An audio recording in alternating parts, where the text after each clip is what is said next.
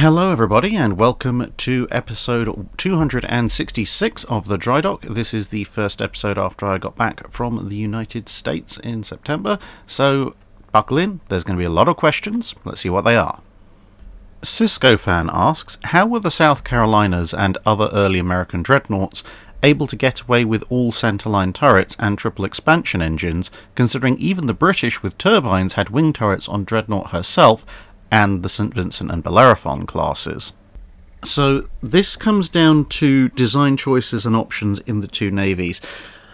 On the one hand, when you're looking at the US ships, they do have an advantage, which is that for the first three classes of ships, the British dreadnoughts don't actually have super-firing turrets, as in one stacked above the other. If you look at Dreadnought, Bellerophon and St. Vincent, which are all kind of derivatives of Dreadnought, the three centerline turrets are all flat, almost Russian Gangut style, and then you have the two wing turrets. Whereas if you look at the South Carolinas, they have four super firing turrets in two super firing pairs. That obviously means that the magazines, etc., take up a little bit less space because they're nice and crowded together, and particularly leaves a lot more room on the center line.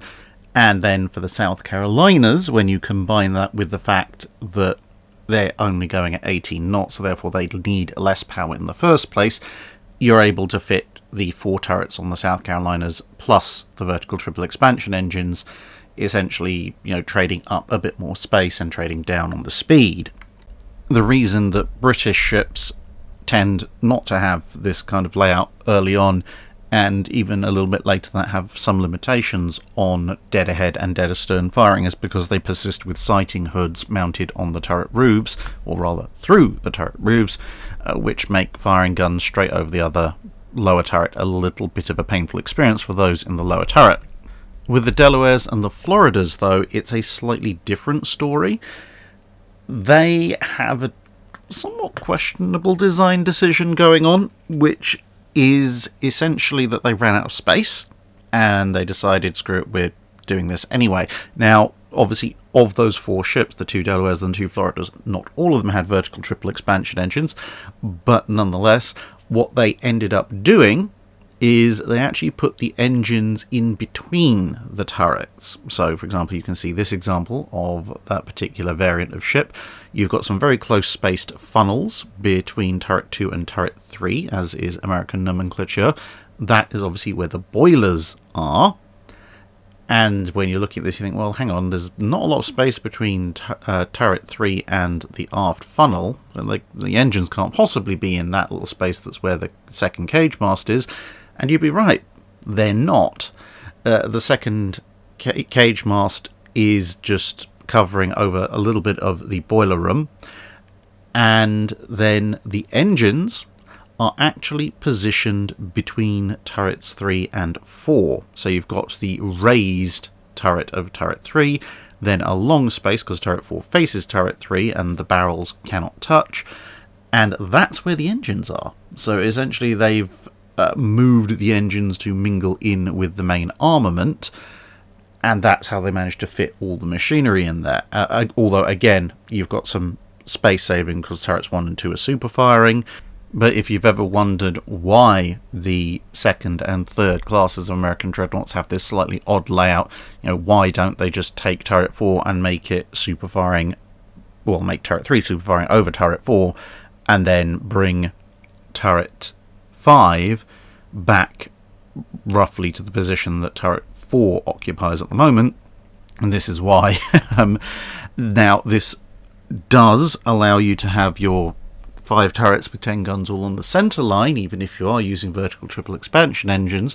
And of course, as technology was advancing, the triple expansion engines were taking up slightly less space, but it did have quite a number of drawbacks. For one thing, as you can see, once you take into account the magazines, this ship is 70 to 80% citadel space by length. There are very few places on this ship that you can hit which aren't going to be critical damage, which of course means your armor belt is going to have to be quite long. But also, and this is something I've mentioned in previous dry docks, you have to run your high temperature, high pressure steam lines from your boilers to your engines, and that means they have to go past the magazine of, in this case, turret 3. That makes it, with the refrigeration technology of the time, impossible to keep the temperature of the magazine down to the same level that it is in the fore and aft turrets, and that means that you're going to have a somewhat inaccurate set of salvo firing, because the temperature of the propellants before they are detonated is going to be different for the guns of turret 3 compared to the other 4 turrets, and that in turn affects both the rate of generation and total amount of energy that you're going to get out of those guns. So it's kind of a solution, but it's not a particularly brilliant one in terms of making your guns actually shoot straight. Jellicoe Cats asks, in the movie Flight of the Intruder, in response to some unauthorized hijinks, Commander Caparelli issues the following threat: I will have you keelhauled, and that's serious on an aircraft carrier. How common a practice was keel hauling, and when was the last time some unfortunate sailor was keel-hauled? So keel hauling, for those of you who aren't aware, involves tying a sailor to a rope that is fed, or has already been fed, under the ship, and then you haul them via that rope under the vessel. This can either be from side to side or from bow to stern. It's a pretty vicious and nasty method of punishment because, of course, especially back in the age of sail, a ship's underside in anything other than a fresh out of port situation is going to be covered in barnacles and other forms of sea growth, which means that at the very minimum, if you're keel hauled, a day after the ship's left port, you're going to be bumped or smashed, depending on how quickly you're being hauled through the water, repeatedly into the underside of the ship. And, you probably want to be hauled fairly quickly, because otherwise you'll drown. And if you are unlucky and you're keel hauled any time pretty much thereafter, you're going to be cut to pieces by all of the sharp shells and other things that are stuck to the underside of the ship, as well as being bashed into it. Now, it's something more of a performative method of punishment, more for show and discouragement than a regular one. It's not very common, and its practice is a little bit hard to determine according to various sources, but it seems to have been in use at points by almost every major age of sail navy, but it dies out as a form of punishment relatively quickly. So, even by the early 1700s, most major navies have stopped the practice, if they ever really did it, because there is a difference with some of these really extreme punishments between having it on the books and actually doing it. And then by the mid-1700s, pretty much everybody had stopped. Now, when you look at the few recorded instances of keel hauling that are actually verified as having occurred, they tend to be more of the side-to-side method. So you're lowered off the port side of the ship and hauled around to the starboard side, albeit they sometimes tend to do this quite a few times, giving you a little break in between so you don't die, which will make it incredibly painful and prolonged of an experience, because, as I said, if they did it bow to stern, there's a chance you could just die from injury and blood loss, but there is a much, much, much, much higher chance, considering that you're talking about ships, especially by the early 1700s, that are going to be 180 to 250 foot long, that in the time it takes them to haul you that distance, you may very well have drowned. And so, officially, the last time any major age of sail navy keel-hauled someone was somewhere in the mid-1700s. There are reports in the 19th century in some other navies across the world of keel-hauling occurring on occasion, but those are somewhat more scattered. So, tentatively, I would say probably the last person that was keel-hauled was some point late in the 19th century. And in terms of the quote from Flight of the Intruder, yes, if you were keel-hauled on an aircraft carrier, you almost certainly would die. And this also factors into getting an idea of just how large ships have become. If you take a large aircraft carrier, such as a Queen Elizabeth class, or, even worse, a Nimitz or a Ford class, and you look at the distance crossways, you could take a first-rate ship of the line like HMS Victory, and you could put HMS Victory perpendicular to Queen Elizabeth, Nimitz or Ford on the flight deck, and if you had Victory's stern on, say, the port side of the flight deck, Victory's bow would not reach to the starboard side of the flight deck. Now, obviously, the flight deck is somewhat wider than the actual beam of the ship in underwater, but still, given that sailors would typically run from port to starboard on the much, much smaller, more typical frigates and third rates, and HMS Victory is a relatively large first rate, if you were keel-hauled on an aircraft carrier, if you were then hauled, 110, 120, 160 feet underwater, obviously depending how deep you had to go, as well as the absolute width, chances are you're going to drown, because if they haul you through fast enough that you're not going to drown, you're probably going to be hitting the hull hard enough to probably break your neck anyway. And if they keel haul you from stem to stern on an aircraft carrier, I doubt you'd even have reached amidships by the time you've run out of air. John M. asks, in 1954, the Gregory Peck movie Horatio Hornblower has a battle between HMS Lydia and Nativada. Was the rigging and the combat tactics shown based on what ships in the Age of Sail could do?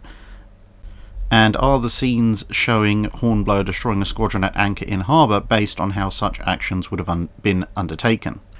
Overall, the rigging on the ship shown is actually pretty realistic. I mean, obviously, they're not actually taking a frigate and a small ship of the line and having them blast the living daylights out of each other, so there are slightly fewer ropes present, or lines present, than you would find on a full-scale ship of the line. I mean, just go and look at USS Constitution nowadays, or the French Hermione, or even the Gilland over in Scandinavia, and you'll see there are a few additional rigging ropes, but they've done a pretty good job, actually, of representing the full rigging of these kinds of ships. So you might as well actually call it pretty much accurate. Similarly with the combat tactics in the Lydia versus Nativada engagement are near enough spot on. I mean, the idea of taking on a larger ship of the line on the side where the wind has blown the ship over so it can't really use its lower gun ports, that is actually taken exactly out of the playbook of the Royal Navy when Indefatigable and Amazon engaged the Droit de l'Homme. That is exactly the tactic they used, so that the French ship of the line couldn't use its lower gun deck, which was of course also the heaviest gun deck. Now, of course, the manoeuvres, as shown in the film, take place at a little bit of accelerated speed compared to what they would in real life, because, hey, it's a movie, we don't have time to make the entire movie about just the gunfight. But in general, the tactics and the manoeuvres are accurate, as I said, even if they are a little bit sped up. Also, the amount of damage and how the damage occurs is also pretty spot on. They did a very good job of all of that. Now, obviously, there are a few minor issues watching that. I did have to laugh at, Hornblower's absolutely terrible British accent. There's a bunch of people in the crew with perfectly fine British accents, and then you have Hornblower occasionally trying and then slipping back into stereotypical American at various points, and then I think halfway through the battle just abandons all pretense at being British at all. And of course, the Spanish or ex-Spanish ship at that point seems to be crewed by a bunch of people who have escaped from a Speedy Gonzales live-action remake. But never mind. As far as Hornblower destroying the squadron anchor later on with HMS Sutherland, those particular tactics and actions are not representative of how you usually do it in the Age of Sail, pretty much for the reasons that you see in the movie. If you were to take a ship of the line, even one with shallow draft, into a harbour to engage a bunch of other ships of the line, well, one, assuming those ships are manned, you're going to be horribly outgunned. For two, you are not going to be able to shoot accurately enough from a single ship of the line to dismast four before they return the favour, long before they return the favour. And three, yeah, the forts and the coastal guns will have something to say about it. Now, the idea of a single ship sitting outside of a harbour, finding a bunch of enemy ships aligned, deciding they're going to do something about it, the Royal Navy did enact those kind of operations relatively frequently, but usually what they would do is called cutting out operations. So you either sneak in at night and literally steal one of the enemy ships, and you usually don't use your ship, you usually use a bunch of men in boats because they're more sneaky, and if they're caught it's less of a loss to the ship, or you just set fire to them. So with the loss of the Sutherland later on, that's exactly why you don't do it that way. Classe Cornate asks, at what point in time did sub-spam become a viable way of eliminating an enemy fleet? Well, I think for the time period that the channel covers, assuming that the two fleets in question are, well, not necessarily equal, but at least roughly within shouting distance of each other, i.e., one fleet isn't so absurdly large that they can pretty much guarantee roll over the other fleet in a day or two if the two decide to actually slug it out. I don't think in the period of the time the time that the channel covers, sub-spam is a viable way of eliminating an enemy fleet. Now, against an island nation, you can perhaps eliminate the enemy nation as a whole by submarine blockade, but actually taking out the enemy fleet, the problem is that by the time submarines are introduced, obviously ships are vulnerable to torpedoes. They don't have torpedo defences, and indeed until you get into substantially into World War One, if a submarine is submerged, there's precious little you can actually do about it. But during that period up to the mid-1910s, submarines are also fairly basic in terms of their capabilities. They're not very fast, don't have particularly long endurance, they don't carry large numbers of torpedoes, etc. So whilst in theory if you took any one of the French, German or Russian navies and they said, okay, well, instead of building battleships and cruisers and destroyers, they're just going to build entirely submarines, then sure, if you put any one of those against any one of the others, then perhaps by throwing hundreds upon hundreds upon hundreds of submarines at your opponent, you might be able to take out their fleet, but their fleet might also just escape by being slightly further away. And, with France, Germany and Russia, the reason I chose them is because in the early part of the submarine period, 1890s, early 1900s, their fleet sizes are within shouting distance of each other. Whereas in that time period, if you, say, took America versus Japan, or any of the three we mentioned against America or Japan, sub-spam isn't going to work because, well, the enemy fleet's an ocean or two away and the submarines just can't reach that far. Then, as you go through the late 1910s into the 20s, 30s, 40s, submarines become significantly more capable, but the ability to meaningfully fight them underwater also advances. At which point, again, assuming that the industrial bases are, within similar orders of magnitude, you're probably going to end up losing submarines eventually at a higher rate than you can inflict losses on the enemy. Because, of course, once again, while submarines do have stealth, once an engagement begins, and with things like sonar and hydrophones it becomes more likely that will happen, any damage to a sub is at least a mission kill, if not an actual kill, whereas surface ships can take considerably more damage and still remain operational and are a little bit easier to fix. So whilst subs are lethal enough to blockade a nation that relies on overseas trade, they're not lethal enough to engage and destroy an enemy fleet, again assuming the fleets are within shouting distance of each other. It is possible during this time period to wipe out an enemy fleet with a massed fleet of submarines, but the number of subs you'd need to do that would indicate that the disparity is so large you could have done that with a surface fleet anyway. How that advances nowadays with nuclear-powered submarines and everything, it's beyond the period of the time the channel covers, so who knows, maybe these days if somebody just spammed out nuclear attack subs instead of service vessels, they'd be able to take out an enemy war fleet, but no one's tried that as far as I'm aware.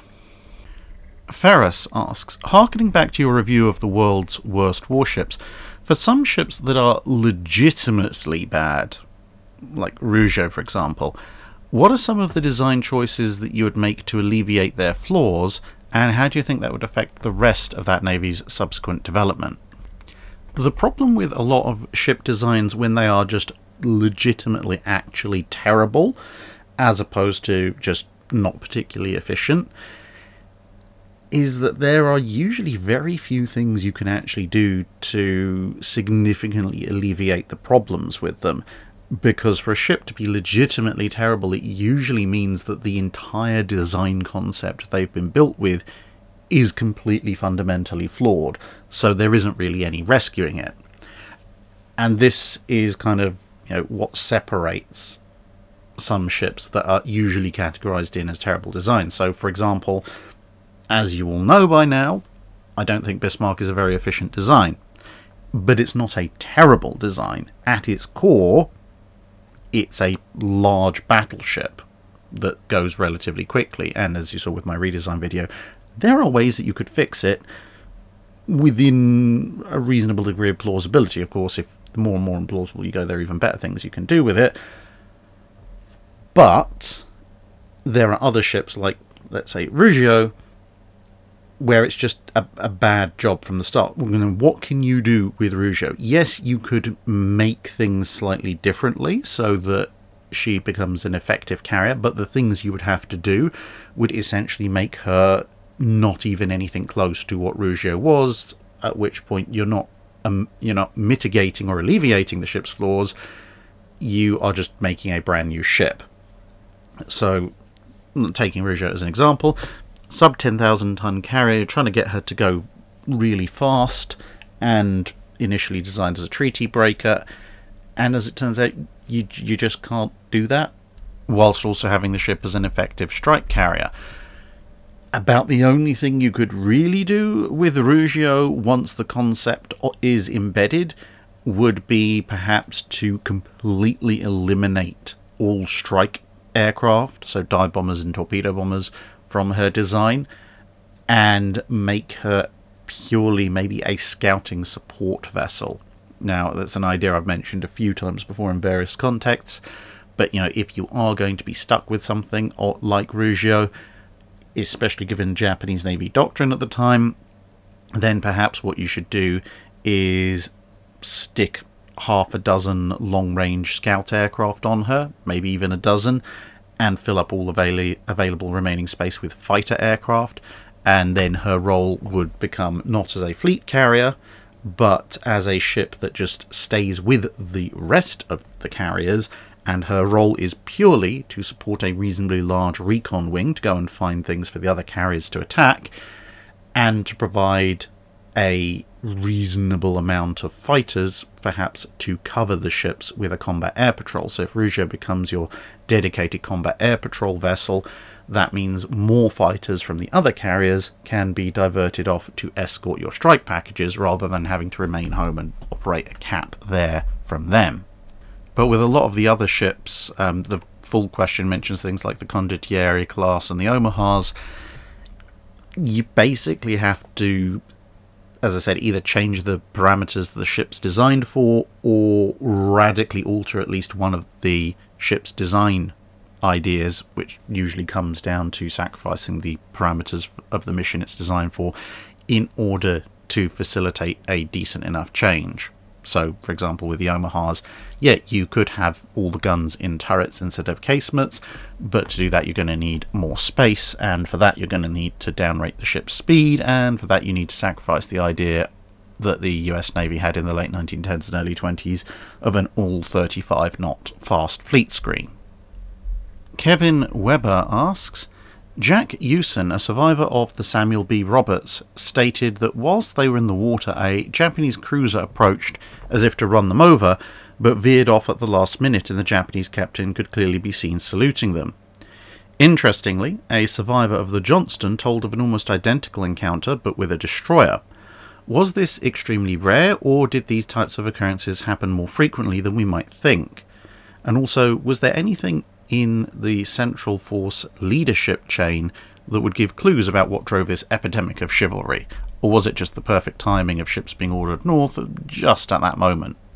As to the specific particulars of the Centre Force ships and the sailors of Johnston and Roberts, I don't think I'd want to make specific comment on those incidents, as I don't think I know enough about the precise details and what the Japanese officers in question might have been thinking in that particular case. However, shedding light on that incident and in more general cases across the globe, not just World War I but elsewhere, you do have a much greater concept in naval combat of what some people term the Brotherhood of the Sea, which essentially comes down to the fact that you fight your opponent, but once your opponent's ship has been defeated, you then show respect to your enemy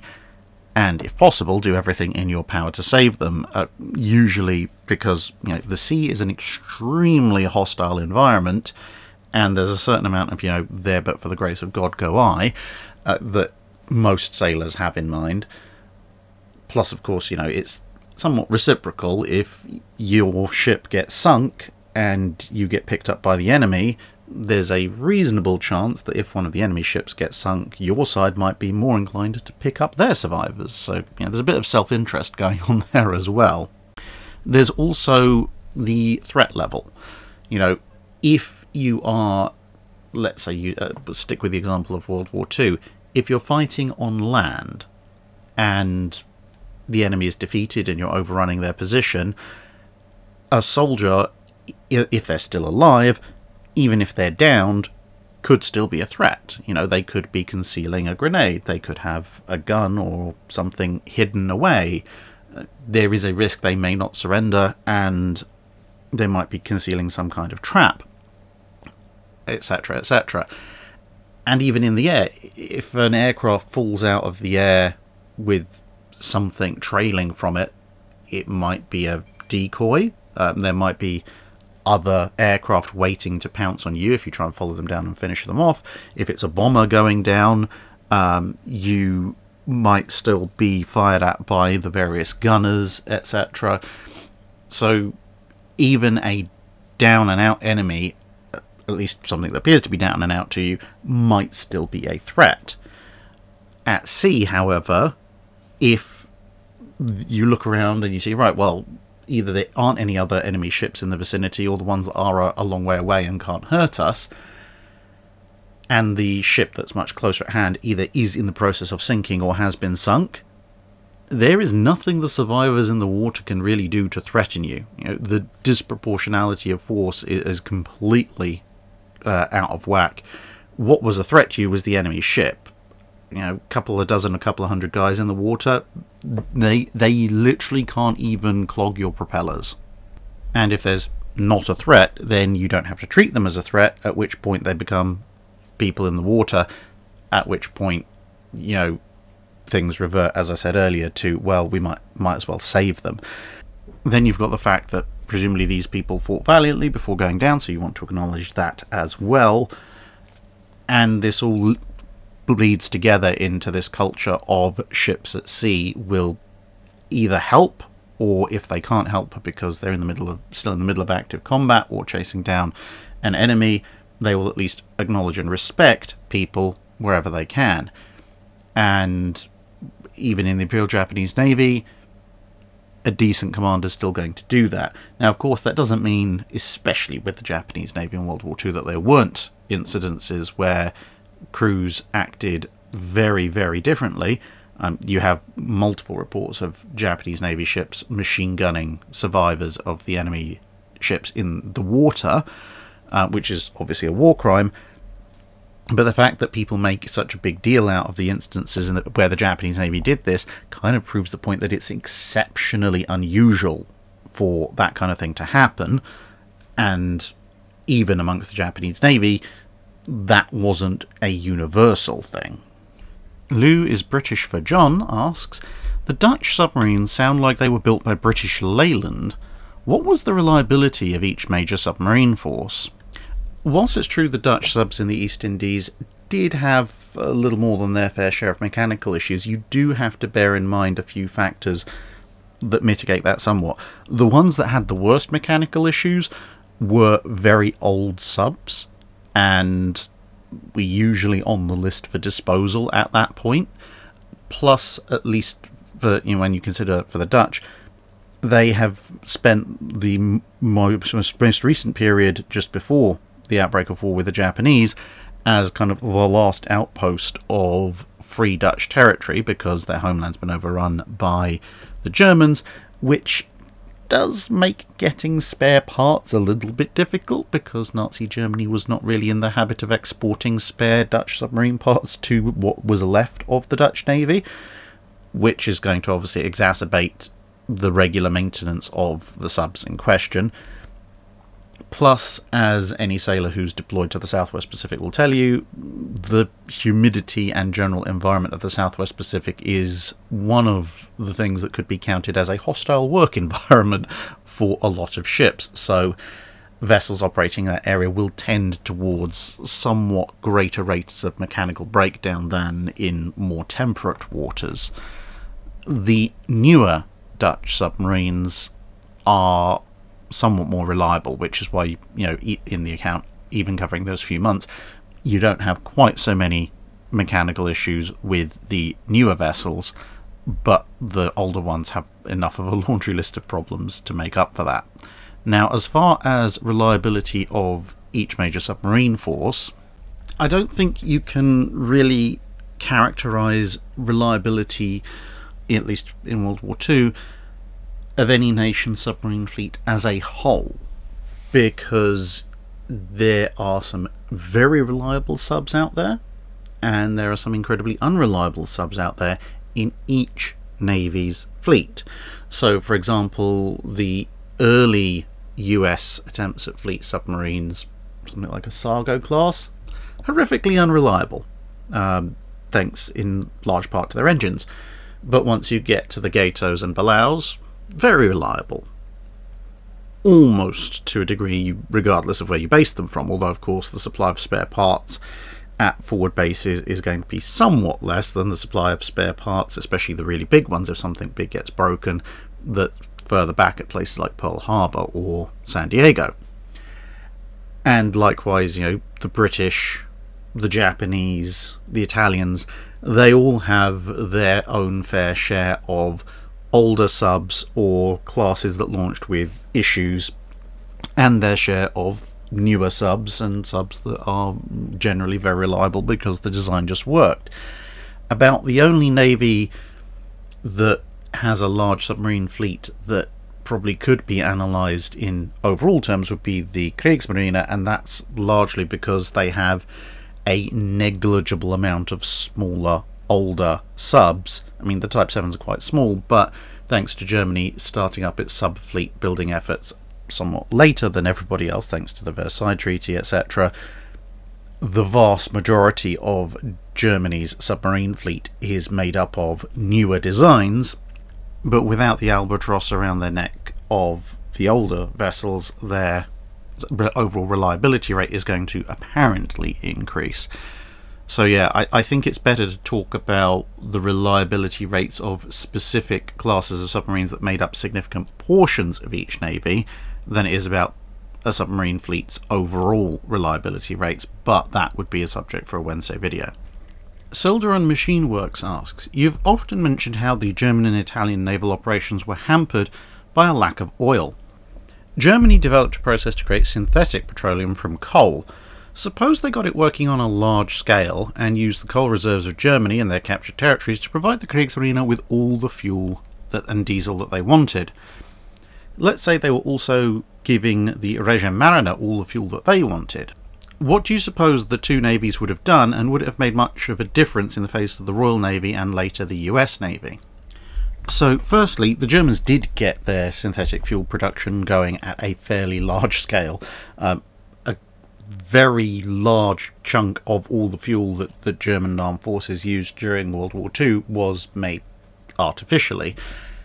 And this is kind of the issue, because it's not a problem of whether or not the process works, it's a problem of just sheer scale.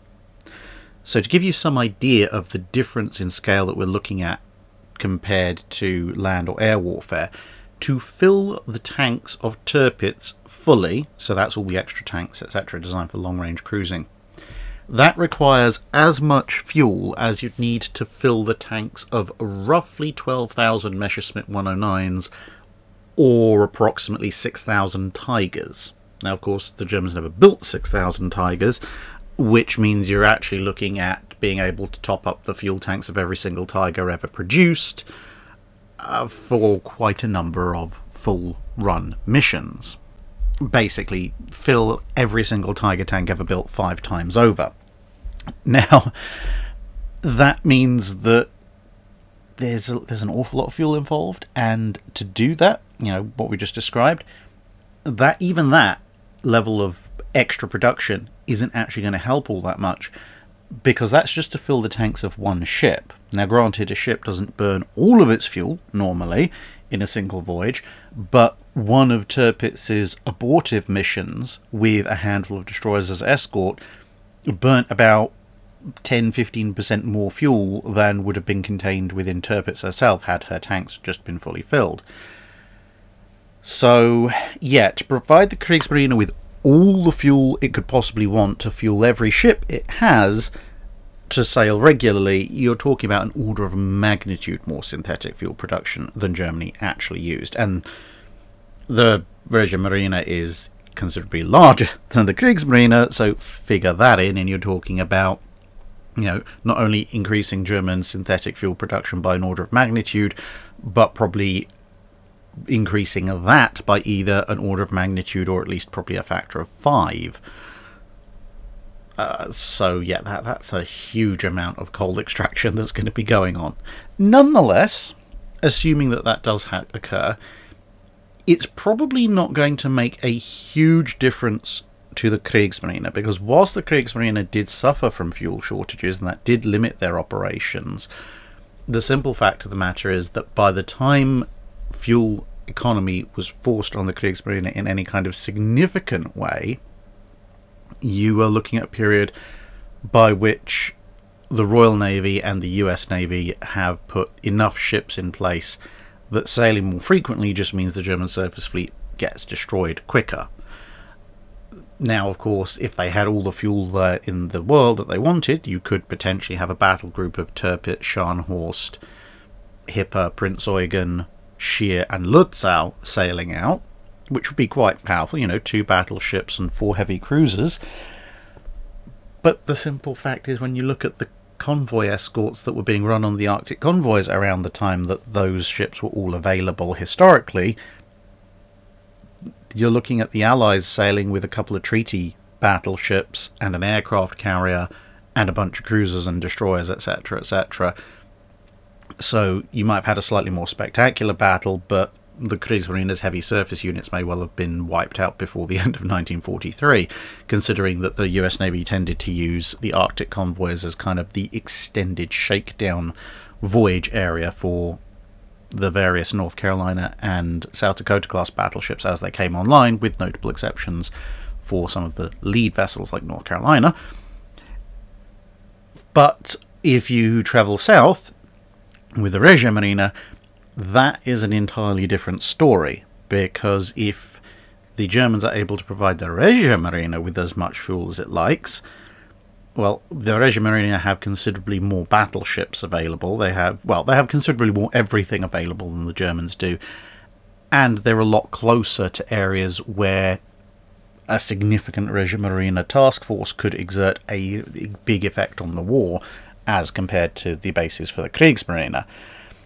That is not a pretty scenario, because the US Navy doesn't really move into the Mediterranean in any significant force early on in its involvement with World War II. Ranger and Massachusetts being at the extreme western end for Operation Torch is about as enthusiastic as they get. When the Allies are landing in Sicily, for example, the heavy force that is deployed by the Allies to block any potential Italian fleet movement is made up entirely of Royal Navy capital units.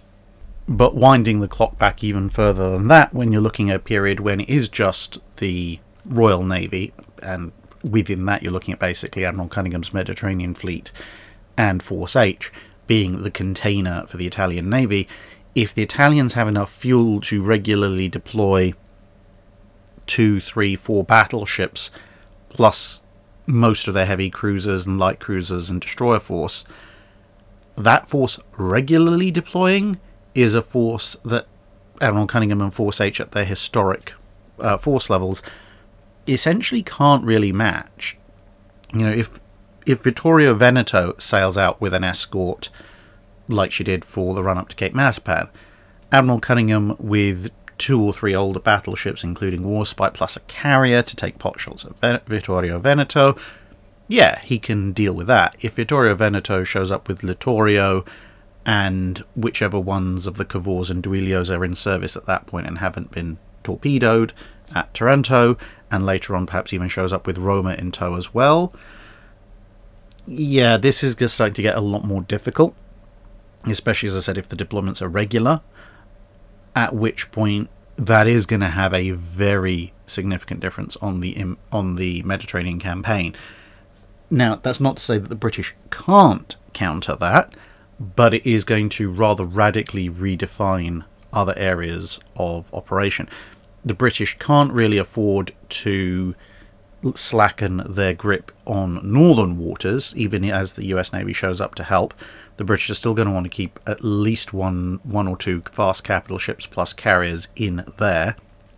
But Force Z, for example, may not end up being deployed to the Far East because the need for at least one modern fast capital ship, and ideally another fast capital ship generally, may well demand that Prince of Wales and Repulse are redeployed to the Mediterranean.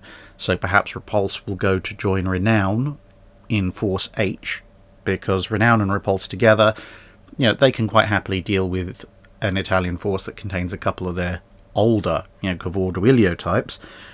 But Admiral Cunningham's force will desperately need something like Prince of Wales to be able to stand off against regular deployments by multiple Littorios. And likewise for heavy cruisers, 1 or 2 Italian heavy cruisers turning up is something that the Royal Navy's Mediterranean Fleet light cruiser units can either kite towards heavier units, or if there's only maybe one, they might feel confident enough to try attacking it. But 4 or 5 of them showing up, that means you're going to need counties in there. And if you're going to bring counties, maybe Dorsetshire and Cornwall, the Royal Navy would have to essentially pull everything they historically had in the Indian Ocean up to and including things like Hermes in order to counter this, plus pull in resources from home. So it would become a very, very fraught issue. And obviously, if at all possible, Anson, Howe, Duke of York, possibly even. Duke of York and King George V might be the fast ships kept up north, but yeah, there'll be a lot more ships thrown into the Mediterranean, and you might actually have multi-battleship fights going on, because the Italians will have enough force out there to feel confident engaging the British, and the British can't, in most circumstances, afford not to engage the Italians. And given that the Italians will have the overall speed advantage, if the Italians want to fight, unless it's Force H with just Renown and Repulse, there's not a lot the British can do to refuse that fight. Glenn Ricafrente asks, in a previous Drydock you mentioned the capability gap between the first C-class cruiser and the last one to be commissioned. In your opinion, which class or classes had the widest capability gap between the first and last ships of the class, assuming the ships are in their original forms, therefore excluding modernisation, reconstruction or conversion? I think it's going to depend on where you draw the line at modernisation, because obviously, especially in wartime, ships' capabilities, if they're producing larger numbers of ships, like say a Fletcher class or a Cleveland class can vary quite considerably from a first-of-class vessel, which in those cases might have a basic surface search radar and a relatively minimal light to medium AA armament, to the end of class, which might have surface search, air search, gunnery control, anti-air gunnery control, IFF, etc., radar systems, and might have a different number of main guns, a different number of torpedo launchers in the case of the Fletcher, and definitely a very different amount of medium and light anti-aircraft weaponry.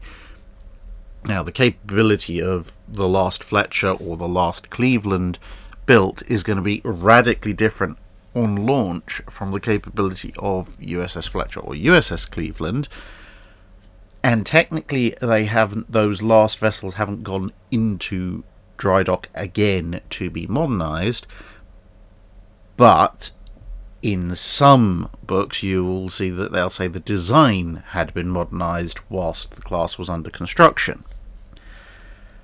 But then at the same time, I guess you could say that for the C class as well. So it really depends where you draw the line on how much internal change to a class's layout can be made before you call it a modernization.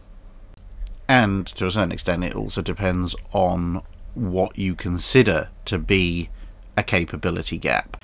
Because ultimately, if you look at the C class, for example, by the time you go from the first subclass to the last subclass, the absolute firepower has increased quite significantly, because they've gone from a pair of 6-inch aft to an entirely 6-inch battery, obviously dropping the 4-inch. That's doubled the number of torpedo launchers and increased a knot in speed. So in terms of if you are lined up at conventional battle ranges against a ship like, say, Cleopatra or Conquest, and it opens fire on you, and you compare that to being lined up against a ship like Cape Town or Carlisle, the latter is just physically going to hit you a lot harder per broadside, assuming the same number of hits. And obviously, as I said, it's going to be a fraction faster as well. So, to a certain degree, I'd probably stick with the C class.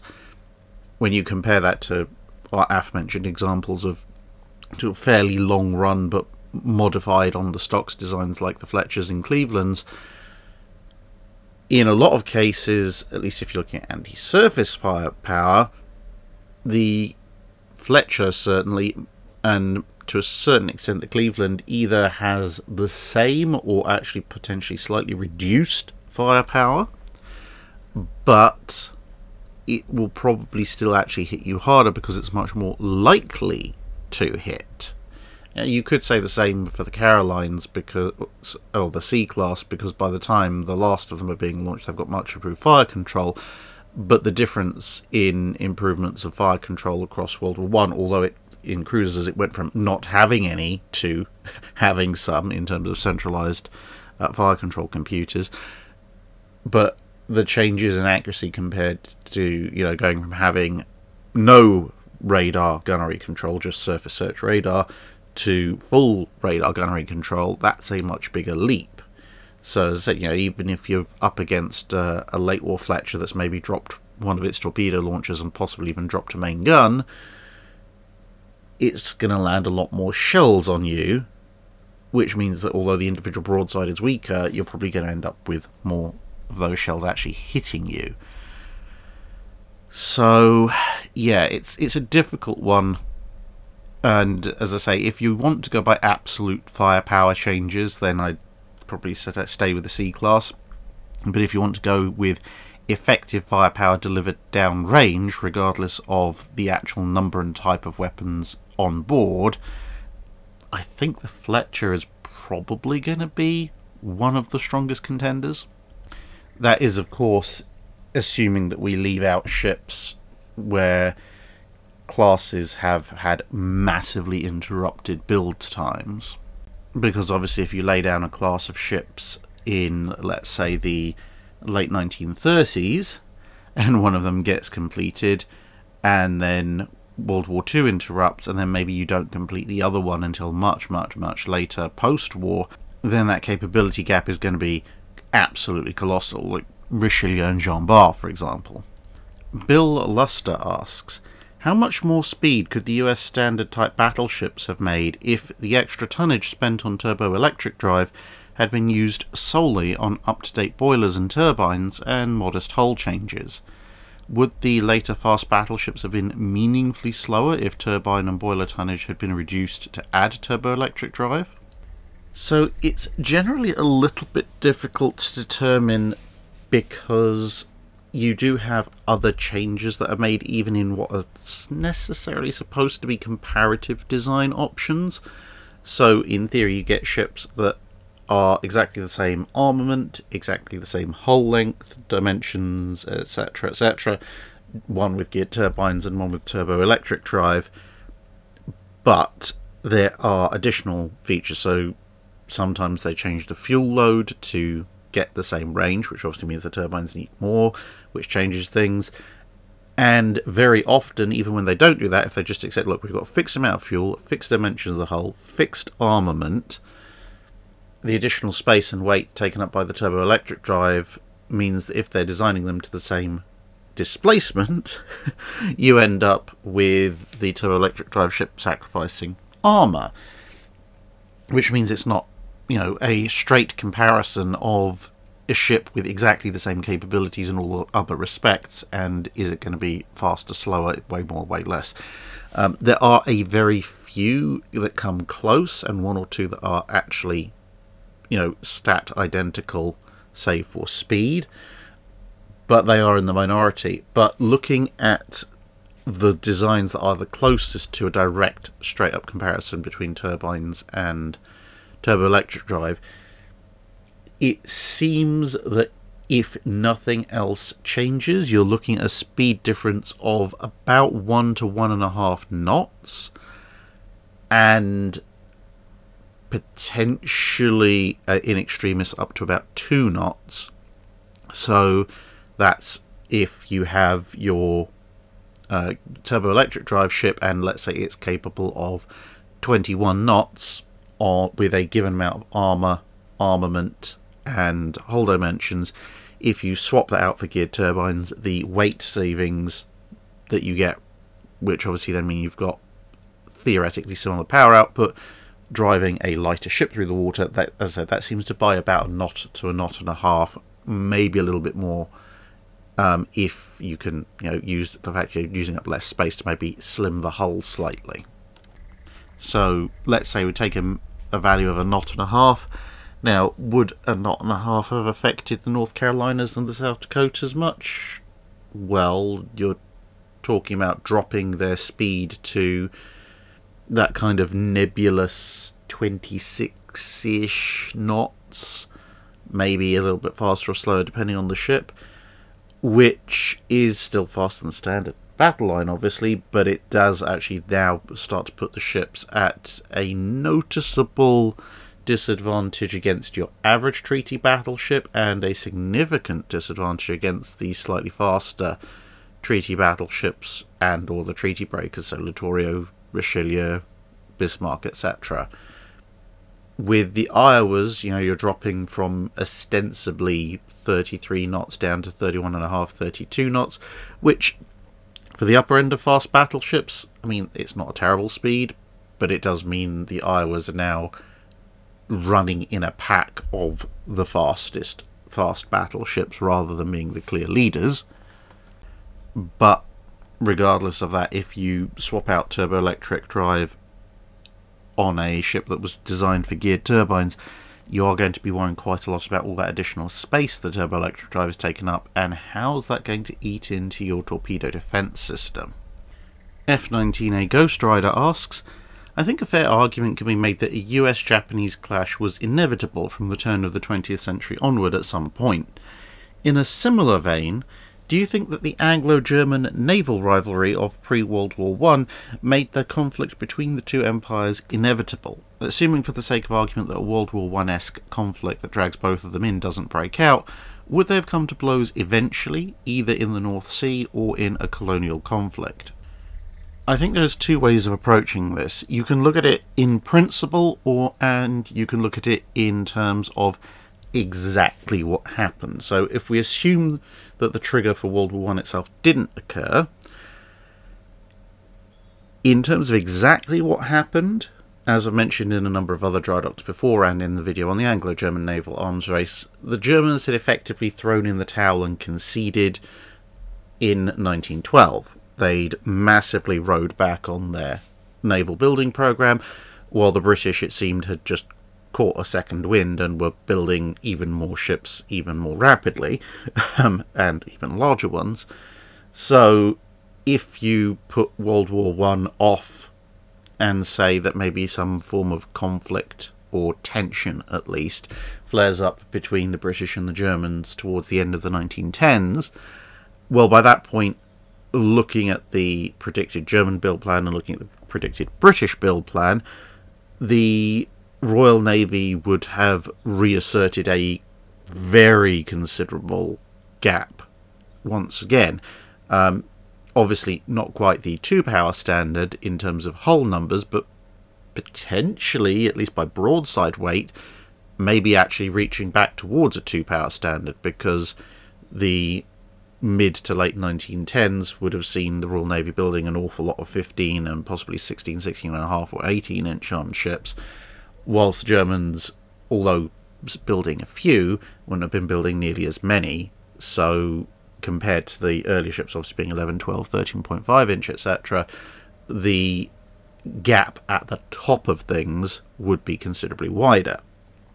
So at that point, although Germany would have a numerically fairly large fleet, the British may be looking at it similar to the way they looked at the French ironclad fleet in, let's say, the early to mid-1870s. Large enough to be a threat, but not enough to be existential, and there's enough spare capacity in the fleet to send ships overseas. Also, depending on what political developments occur in the UK without World War One bringing them to a screaming halt, but that's a separate matter.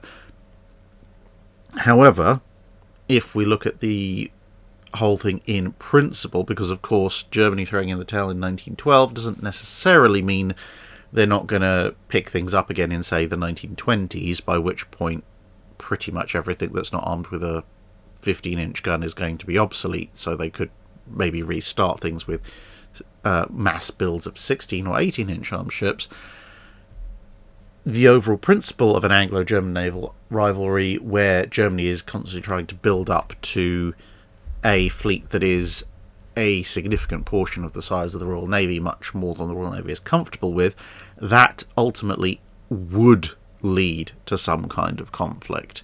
Because, again, as I mentioned before, for Germany in the 1900s, 1910s, etc., a fleet beyond a basic defensive fleet to keep most enemies from showing up off your coast and shooting you with impunity is essentially a luxury item. Germany is a continental land power. It needs, at that point, an army and then latterly an air force to help defend its land borders. As I say, as long as it's got enough defensive equipment at sea to stop people coming after it on its own coastline, strictly speaking, it doesn't need anything more of a navy. Yes, you could blockade Germany, as the Royal Navy did, and slowly starve it into submission, but that's when Germany is surrounded for the most part by enemies.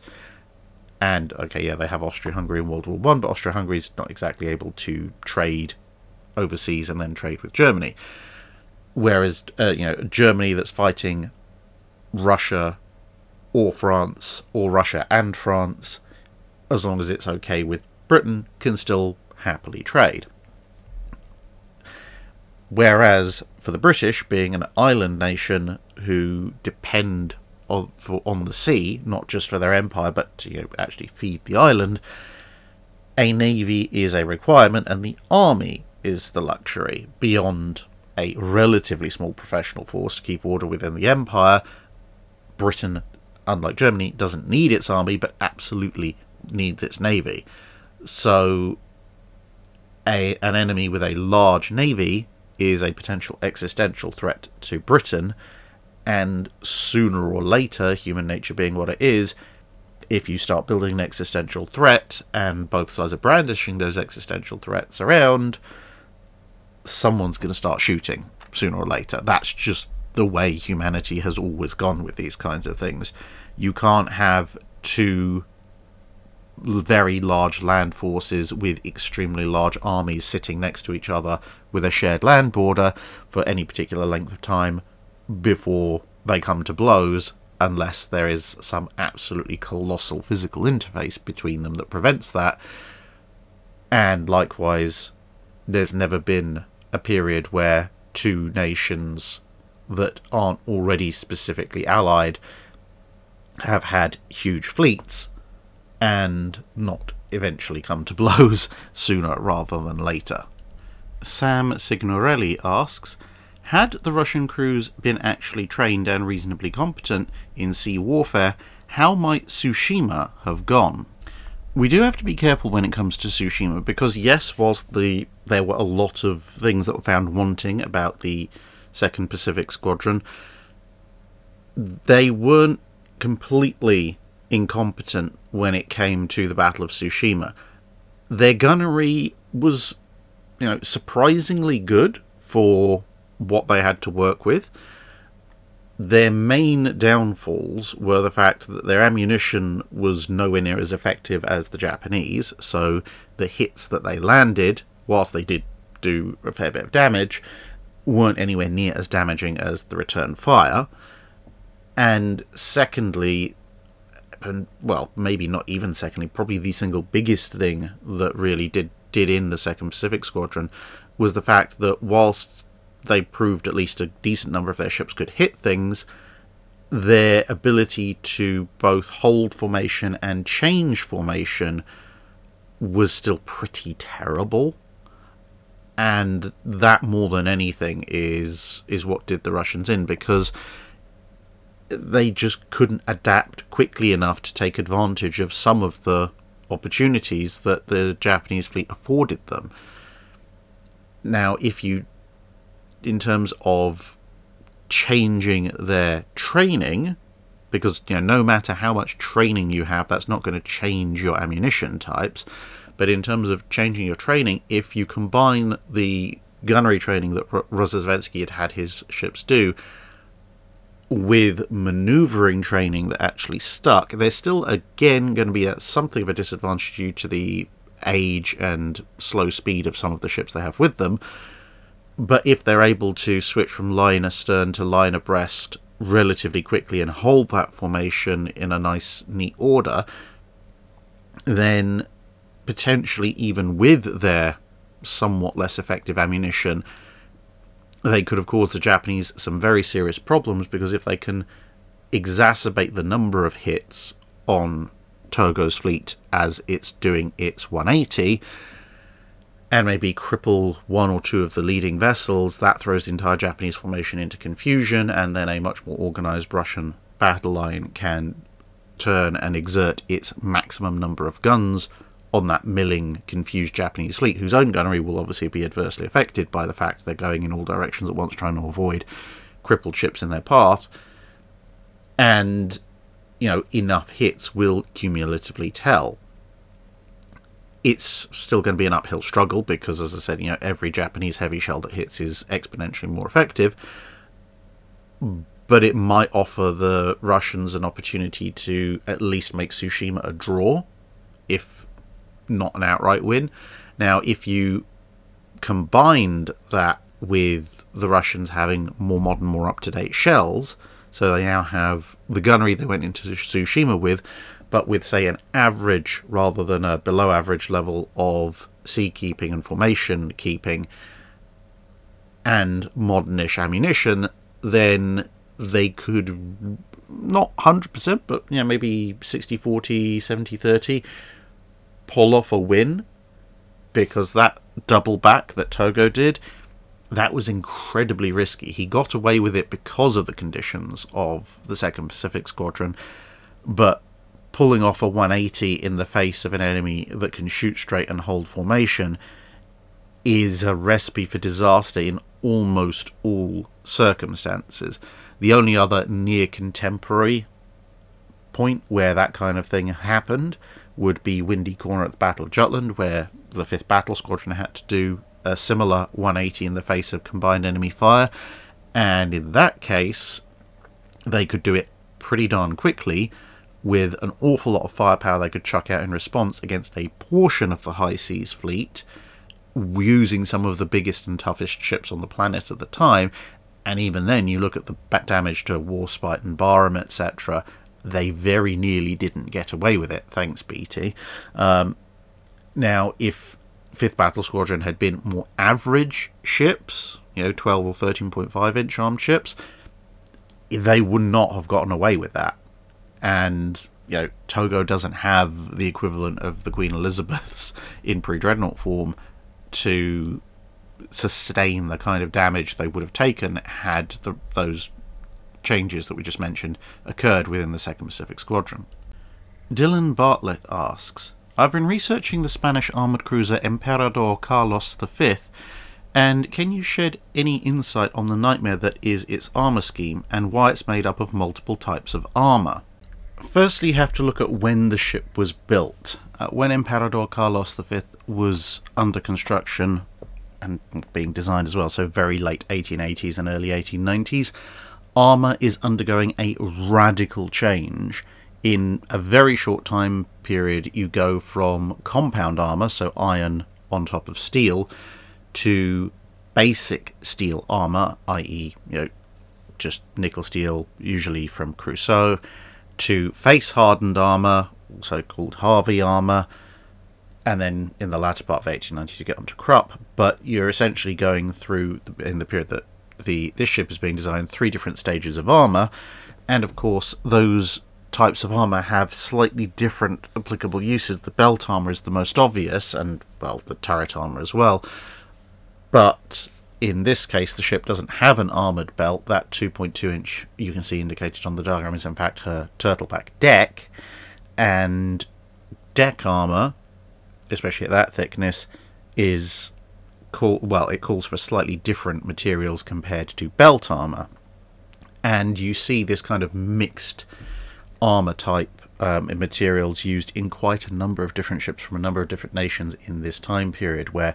they're essentially trying to grab the best that they can, both in terms of resistive power, but also as resistive power increases, of course, then weight can decrease for the same defensive capability, assuming the manufacturers can make the armour in the required thicknesses.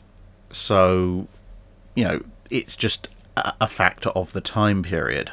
Now, as far as the armour scheme goes, the Emperador Carlos V is based, at least according to contemporary accounts, somewhat on or influenced by the British Blake class cruisers, much as the Infanta Maria Teresas were kind of based off of the Orlando class, which isn't exactly a surprise because obviously Britain was the leading naval power at the time. People are going to imitate you. Much like these days, we have various different flavours of Aegis ships that all look like Burkes that somebody has gone and stretched, squashed, etc., etc. Now, in the case of the Emperador Carlos, her design is not quite as silly as the Infanta Maria Teresa's, because let's face it, the Orlandos were pretty silly as well. The thing was that the Orlandos, being recognised as a somewhat silly design, the Royal Navy had decided actually we're not going to do armoured cruisers anymore, because at the time, when compound armour was the best available, they just thought we can't actually make this work. And they'd gone for big cruisers, so the size of armoured cruisers, but with just protected decks, so protected cruiser layout on armoured cruiser size, which they called first-class armoured cruisers, which are the Blakes, Powerfuls, etc., etc. Emperador Carlos V follows this design idea, so you can see she's got the turtleback armour to theoretically keep her underwater bit protected. She's got a minimal amount of armour on her secondary battery gallery deck, which makes a certain amount of sense because it will resist incoming secondary battery fire, which hopefully will keep her secondary battery in operation longer than her theoretical opponents. And then you've got the fore and aft guns, which are more properly enclosed barbettes, again in keeping with stuff of this time, and yeah, they put a fair bit of armour on there, albeit, again, because this is a very evolving situation, it's not the world's best choice. It's a lot of armour for a fair degree of impact on stability, and as, again, contemporary accounts of the time noted, because this is a more classic barbette, i.e. a sort of unarmoured gun pit, as opposed to the barbette we'd be used to much later on, which runs all the way down to the magazines, and it doesn't have any belt protection of any description. As I said, contemporary accounts note that all you need to do to knock out one of these guns is not actually necessarily hit the turret, but hit the hull underneath the turret, and obviously the explosion and the shrapnel will go up underneath and knock out the turret without penetrating the armour. So the short version is, it's the early 1890s, everyone's building things that are thoroughly confused and not necessarily particularly good, and in this particular case, someone's taken the Blake class design and tried to make a full-on armoured cruiser dash potentially even a small battleship level of weaponry on what's essentially the lesser of the two cruiser types worth of protection. Andrew Dederer asks, a recent book about World War II points out that the German Wehrmacht dined out on the French campaign of 1940, i.e. everything went right for them, when in fact that was the one time they had months to plan and rehearse the entire operation. In the same way, was Tsushima a false predictor for major fleet actions to come? Togo knew where the Russians had to come from, when they would reach him, and he had several months to drill his command in their roles, even without wireless. Conversely, Jutland was an utter command mess, with not enough reporting, taking too long to process, and a general assumption that the commander must know. The High Seas Fleet wasn't all that much better, and they got away mainly because they had a specifically prepared Cheez-It signal in place. Would a more confused encounter at Tsushima have alerted navies to the massive issues involved in making contact in open ocean, where you don't know where the enemy is starting from or heading towards? Would a messy Tsushima force the Royal Navy to impose doctrine instead of having each force write its own instructions? Tsushima was, to a certain degree, quite messy. As covered in a previous related question, Russian ability to execute the signals they were given was not particularly fantastic, so on the Russian side things were quite messy, and at points even on the Japanese side there were a few areas where they were very lucky, and I'm not just talking about the turn here, I'm talking about when ships were actually damaged and other ships had to come up and support and so forth. Communications to a certain degree broke down relatively quickly, but it was a combination of training and initiative, as well as eventually being able to read the signals, that brought the Japanese through those things. To a certain degree, whether you look at Tsushima or Jutland, things were a lot more predictable than they had been previously. Because remember, in the Age of Sail, in almost any naval battle, where and when the enemy is going to show up on the vast expanse of the ocean is the ultimate question. If you want to have a fight, you have to be in the same place as the enemy at the same time. And back in the Age of Sail, that was even more of a question. With Tsushima, though, you can see Togo applying pretty much the same principles that Age of Sail commanders had applied in ages past. Yes, he knew where and when the Russians had to come from, but he had deduced this because he knew what the Russian objective was, and if he knew what the Russian objective was, there were only a certain number of ways they could move to fulfill that, at which point it was a question of combining intelligence on what he knew the Russians were doing, along with positioning his fleet in such a way as to shut down some of the Russians' other options, i.e., go for a choke point or similar, and then essentially wait. Whereas if you look at something like Trafalgar, again, you have the Franco-Spanish fleet, they're sort of cornered in a port, so rather than sitting back in the channel, although obviously Calder's fleet was there, but for Nelson's fleet, rather than sit back in the channel and wait for the Franco-Spanish fleet to sail whenever they liked, heading in whatever direction they liked to get to presumably the English Channel at some point. Obviously, there'd been this whole chase at first, but in the immediate lead up to Trafalgar, Nelson was sitting off the port, because then it meant if Villeneuve left, he had to go past Nelson, so he's forming a choke point. As for when, well, for the age of sail, that was less of a concern, because as long as you kept everybody in food and drink, you could sit off a port or, run a convoy escort for weeks or months. In the age of steam, when you're limited by how much fuel you're carrying, this is perhaps more of a concern, but obviously intel gathering had got a bit better as well. There are many problems with Jutland, but one of the bigger ones was in some ways an over-reliance on technology, and it's not a new thing. When the flag signal system came into effect in full towards the end of the 18th century, there were periods where admirals insisted on trying to micromanage their fleet via flag signals, and people assumed that if the admiral wasn't, signalling a specific instruction, he must know, because, hey, we've got this complicated signal system, so everybody must be telling him what's going on, he must know everything, and therefore he's giving us the appropriate instructions, so if he hasn't given us instructions, then we don't need to do anything. And then once the telegraph system comes into play, again, you see people more remotely trying to micromanage ships, and then when you get to Jutland, you've got the radio systems aboard ships, which can now do inter-ship communication on top of the signal flags and signal lights in somewhat longer range and or poorer weather conditions. And again, it's this kind of, but we have improved our communications, this will clearly solve all our problems, and then everyone assuming that the mere existence of these systems has solved the problems, and rather missed the fact you have to actually use them properly, which is not unique to Jutland, it's not unique to Tsushima, it's not unique to Trafalgar, and it's not unique to today either. So I think there was enough confusion at Tsushima to alert people to the need for clear and consistent signalling, which in part is why radio and better flag signals and signal lights, etc. were developed in the period between Tsushima and Jutland. And theoretically, if you look at the core of doctrine at Jutland, both sides' core doctrine was actually pretty solid. The problem with Jutland, apart from the assumption that modern technology would solve everything in the minds of some, was the fact that new technology and the methods of its use had been layered upon older doctrine without it all quite being put together.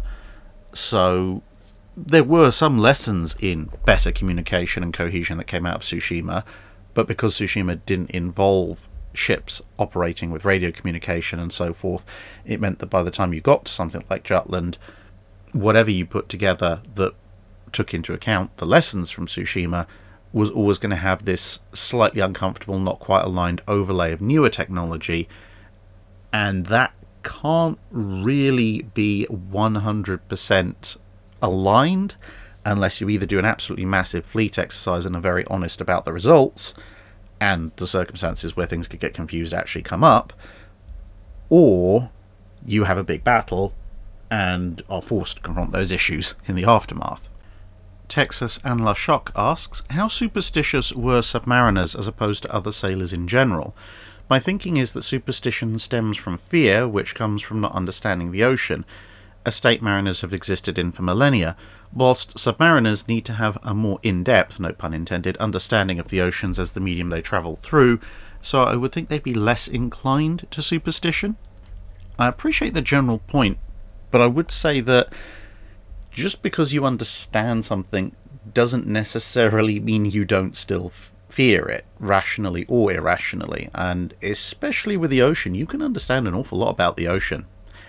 And in some ways that actually makes it even more terrifying. However, submariners as a whole, whilst they're not possessed of exactly the same superstitions as sailors in general, in part because they spend a decent amount of their time underwater, and at least in the time period the channel covers, there is still a crossover and some unique superstitions that go on. Because you've got to remember, these days, submariner culture has probably diverged quite significantly from surface ship culture, because these days most submarines do spend the vast majority of their time underwater. But back in the time period the channel covers, submarines spend most of their time, statistically speaking, above water because they have a limited dive capability.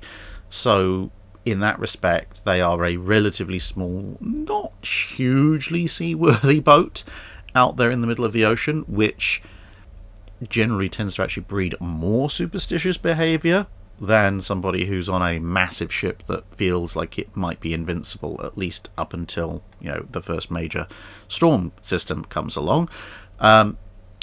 But during the time period that you exist under the water, and even when you are on the surface, most of the crew are down in the hull, it does breed a slightly different set of superstitions. So, you know, you can have very basic things, you know, like when you're under depth charge attack and everyone's like, shh, you have to be absolutely quiet. It's like, yes, in theory, if you make noise, you could be heard on the hydrophones.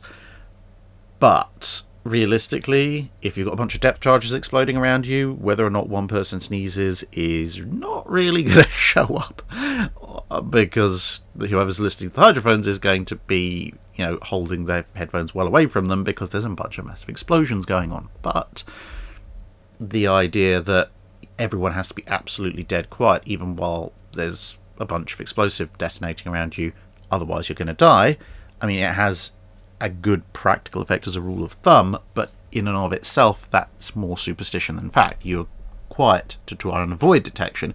If people are chucking depth charges on your head, you probably have failed in that respect.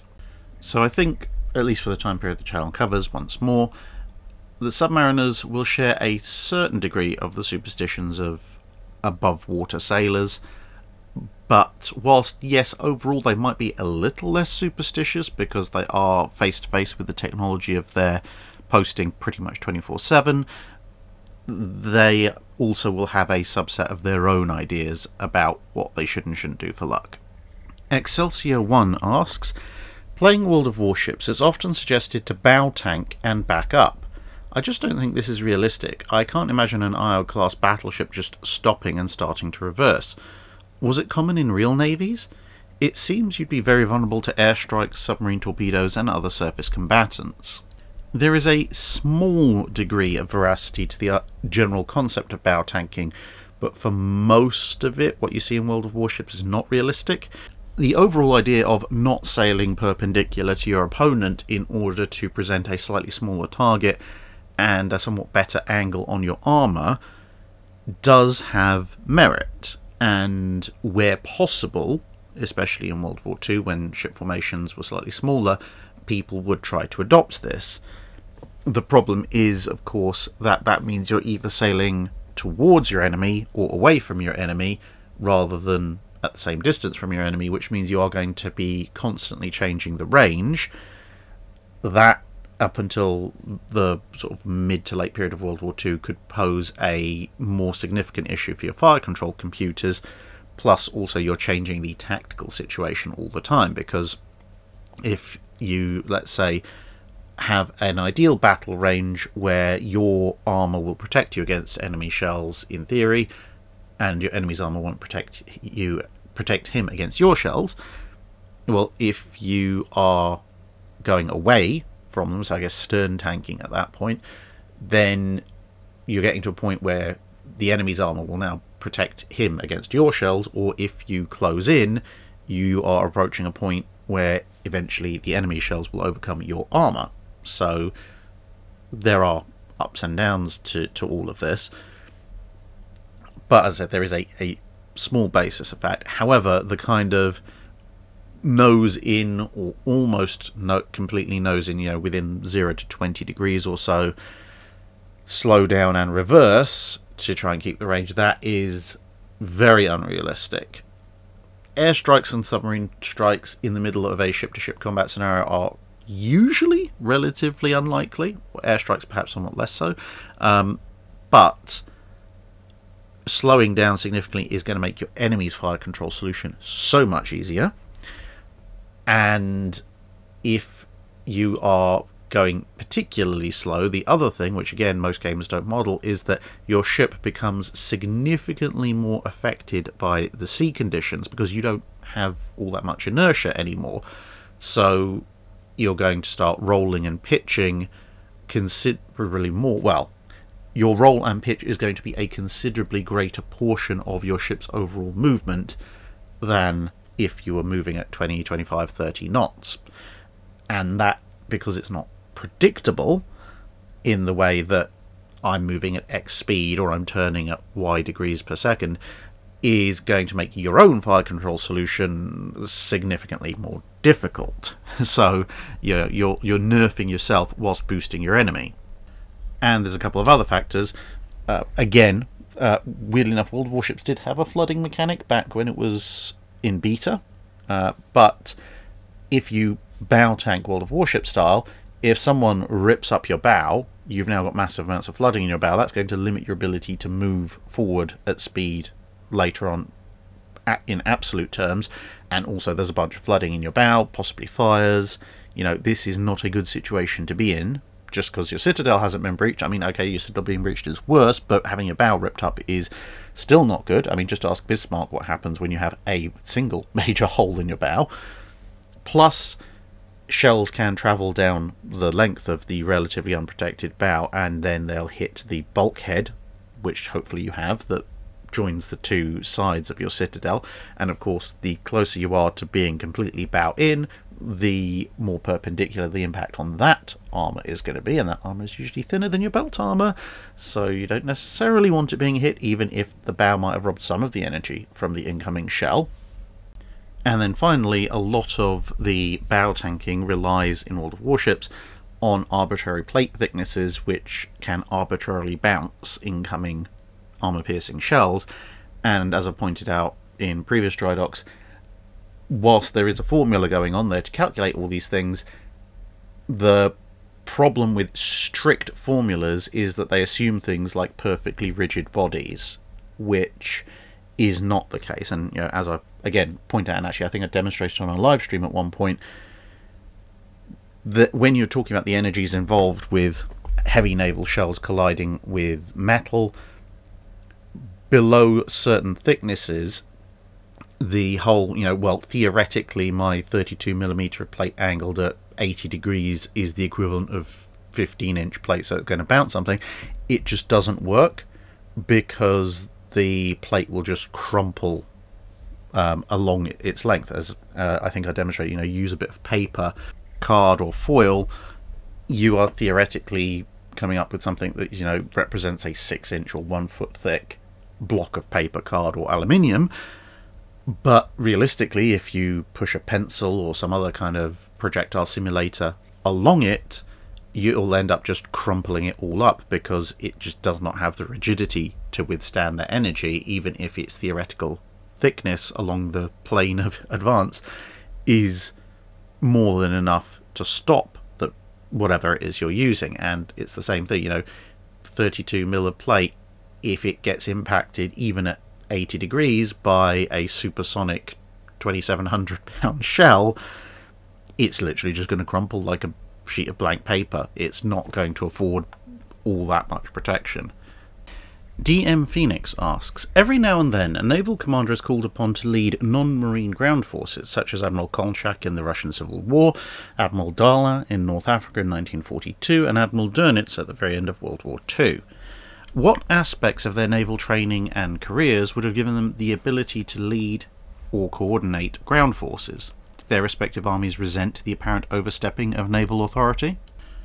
Well, as admirals, obviously they would have had general training in tactics and strategy, obviously more specialised towards the seaborne elements of things, but even as an admiral, especially back in those days, you would be required to understand at least something of ground forces, in part because you might be called to blow them up in shore bombardments, so you needed to know how to do that. Plus, of course, naval brigades, be they of sailors or marines or both, were very popular in the late 19th century, the early 20th century, and to a lesser degree in the 20s and 30s, which covers the time period when the aforementioned admirals were all on their way up through their careers, and whether you're leading a bunch of sailors, a bunch of marines, or a bunch of army troops, obviously being trained in how to lead and potentially even taking part in some naval brigade landings would give you a basic understanding of infantry and artillery tactics. And of course, with being an admiral also comes a certain degree of logistical knowledge, albeit things don't necessarily translate 100%. I mean, obviously, Nelson was a very successful admiral. The less said about his attempts to be a general on land in the Italian campaigns, well, the better.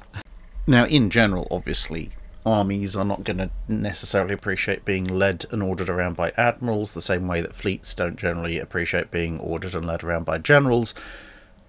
But it depends very much on a case-by-case basis, because while it's the general rule, if you're in the middle of a war and the admiral happens to be, by a fair margin, the most senior officer around, well, that's better than nothing.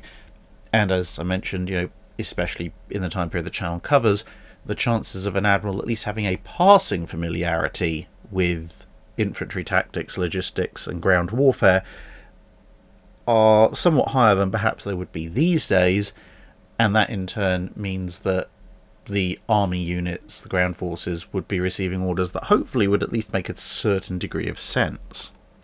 And of course, general logistics, planning and leadership are part of what makes an admiral an admiral. So essentially, if you're a good admiral in the 19th and early 20th centuries, there was a reasonable chance you could be a passable to decent general as well. Albeit, obviously, unless you get those 1 in a million people who are just brilliant at absolutely everything, someone who's a really, really good general on land will generally get the better of an admiral who might be really, really good at sea, but as I said, might be passable to decent on land. But that's where trusting your subordinates comes in, which is another part of being a flag officer. J. Mace asks, in a previous Drydock you mentioned that the aircraft carrier USS Carl Vinson had the nickname of the Battlestar. Since my dad served on that ship, I was curious, how did it get that name? I know it's a little bit outside of the period the Channel covers, but I suspect that how warships get their nicknames is not classified or political. So obviously this is considerably outside the wheelhouse of the time period the Channel covers, but from what I've been able to discern, what happened was you had USS Nimitz, and then you had USS Dwight D. Eisenhower, and the Eisenhower commissioned in 1977, and then the Carl Vinson was launched in 1980, commissioned in 1982, and at the time, obviously there's a 5-year gap between Eisenhower and Vinson being commissioned, and during that period there was actually quite a significant advance in the state of electronic systems aboard ships in the US Navy, plus from Carl Vinson onwards the Nimitz class were designed with expanded capability, particularly against underwater threats, and all of that led to the fact that the electronic suite, in terms of general equipment and specific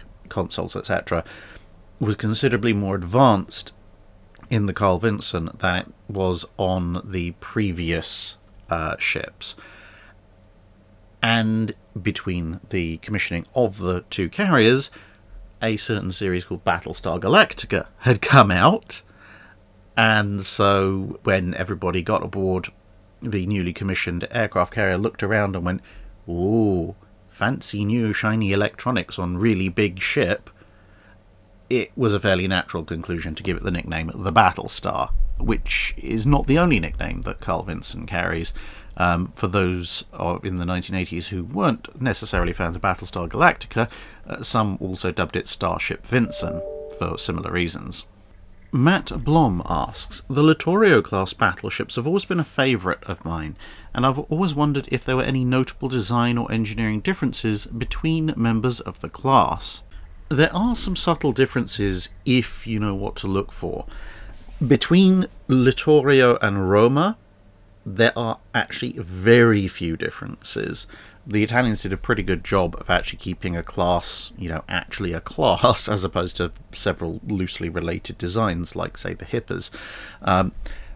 But when it comes to Littorio and Vittorio Veneto, there's a few very minor differences in and around the superstructure, but that's pretty much it. However, Littorio and Vittorio Veneto were built as a pair, and Roma and Impero were built as a separate pair much later on. Obviously, Impero was never completed, so we're never going to know what she was going to look like, but there are a few much more easily notable differences between Roma and the previous two. For example, Roma is a slightly longer vessel and has a more flared and steeper bow. So you're seeing here Vittorio Veneto and Littorio. So if you look at a picture of Roma, you'll notice the bow flares much more forward, and that makes Roma slightly longer as well. Roma also, in many pictures, doesn't appear to have the second starboard anchor, which you can see here the earlier ships did. And then when you look at the superstructure, there are a few notable differences there as well. Between the funnels, there's considerably more equipment on Roma. There's also a lot more going on the upperwork. So you can see in this case, you've got the two rangefinder setups above the bridge, sitting there like sort of wedding cake hats. On Roma, there's a bunch of electronics sitting above that on the little mast that sticks up above, and also there are fairly visible windows installed on the fire control rangefinder platforms on Roma. Now, as you can see on Vittorio Veneto and Littorio, there are slightly smaller ones, but on Roma, the pictures tend to suggest these are slightly larger. And somewhat compensatory for this, I guess, Roma's actual bridge, which obviously on these ships you can see the bridge structure is just overlooking the superfiring forward main turret. Roma's bridge is actually slightly more compact and closer in to the main superstructure tower compared to Littorio and Vittorio Veneto. So once you know those clues, it's actually relatively easy to tell the difference between Roma and her two predecessors, but telling the difference between Littorio and Vittorio Veneto just based purely on visuals is much, much harder. Alternate historian Turtleduck asks, what three ships, whether built or paper, do you personally like but are either impractical, inefficient, or completely crazy? For example, I like the idea of the Graf Spee because I find it amusing that there's a heavy cruiser armed with 11-inch guns. Well, top of my list has to be HMS Incomparable. HMS Incomparable is the Tog 2 of the seas to me. Apart from anything else, it shares the joke with the Tog. I'll tell you a joke about HMS Incomparable, but it was too long. Seriously, if Incomparable had actually been built, there wouldn't have been a longer warship in the world, assuming that no one built some other equally nebulous design that was even larger, but based on ships that were actually built, there wouldn't have been another warship in the world built longer than her in terms of waterline hull length until the Nimitz-class supercarriers.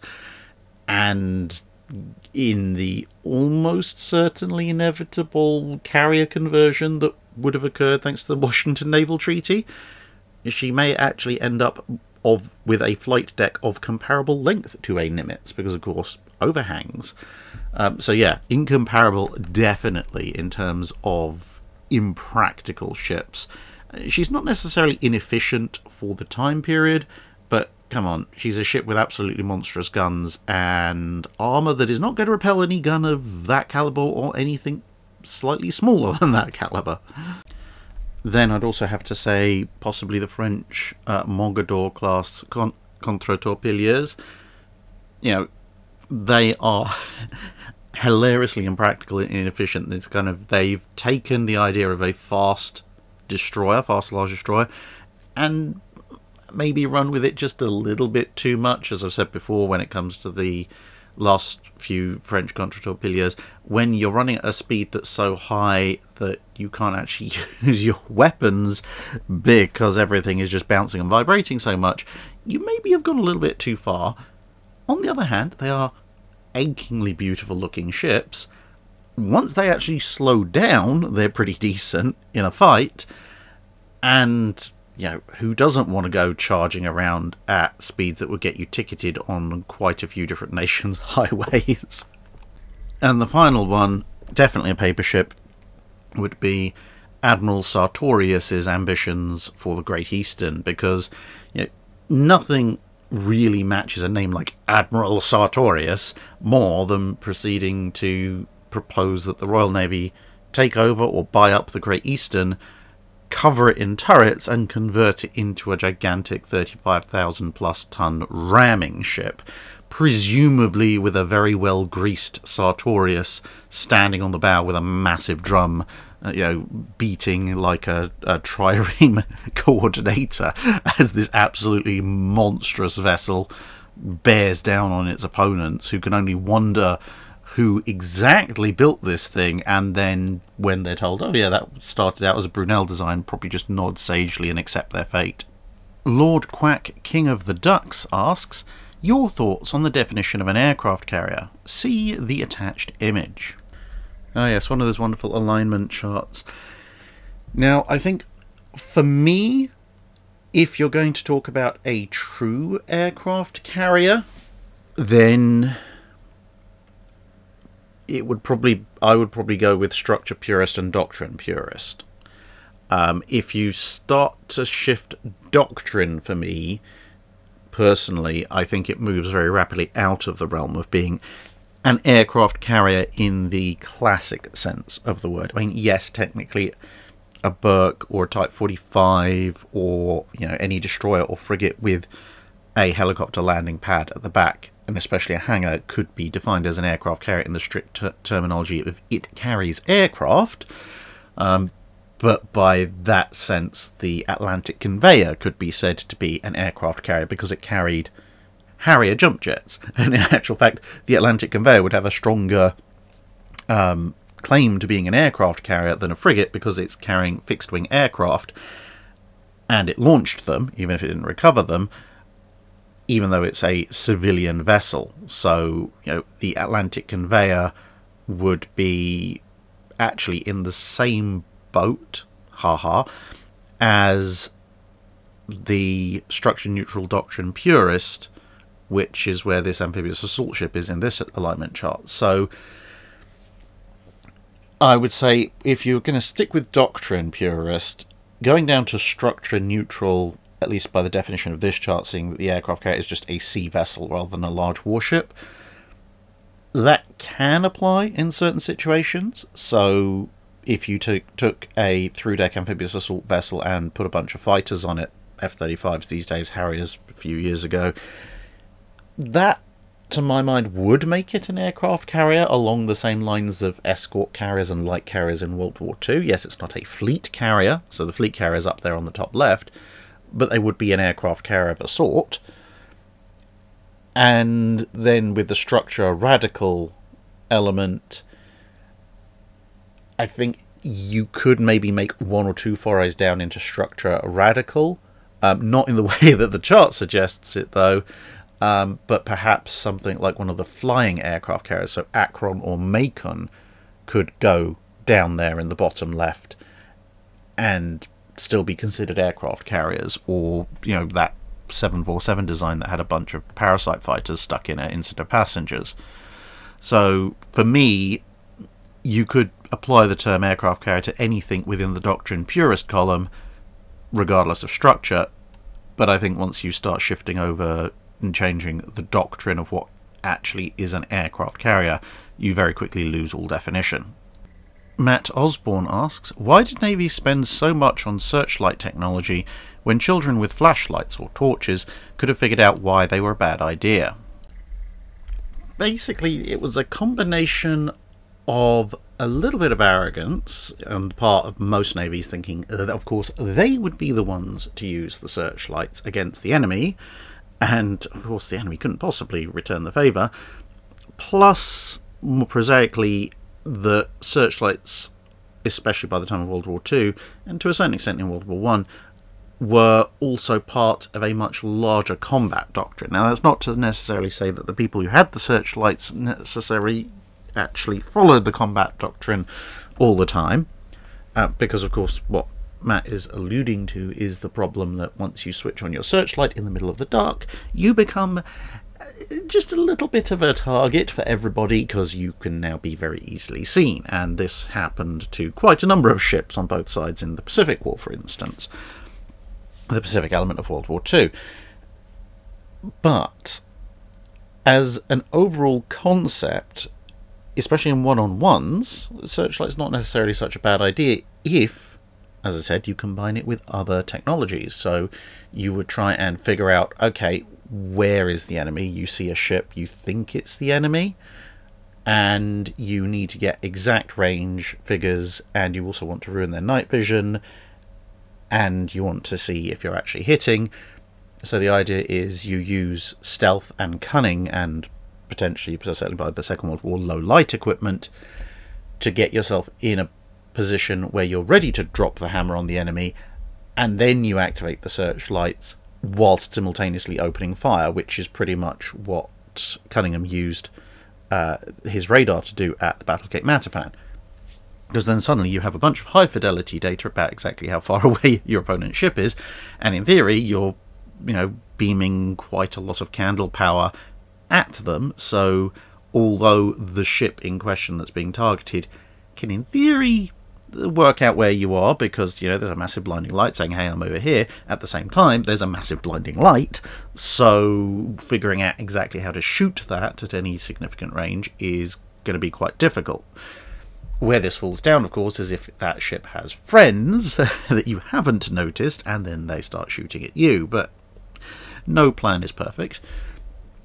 And of course there was the other thing, which is if somebody does get you in the searchlights, in theory, if you have bigger and meaner searchlights, the one thing you can do is point your searchlight back at them and hopefully blind their searchlight operators as much or more as they are blinding you.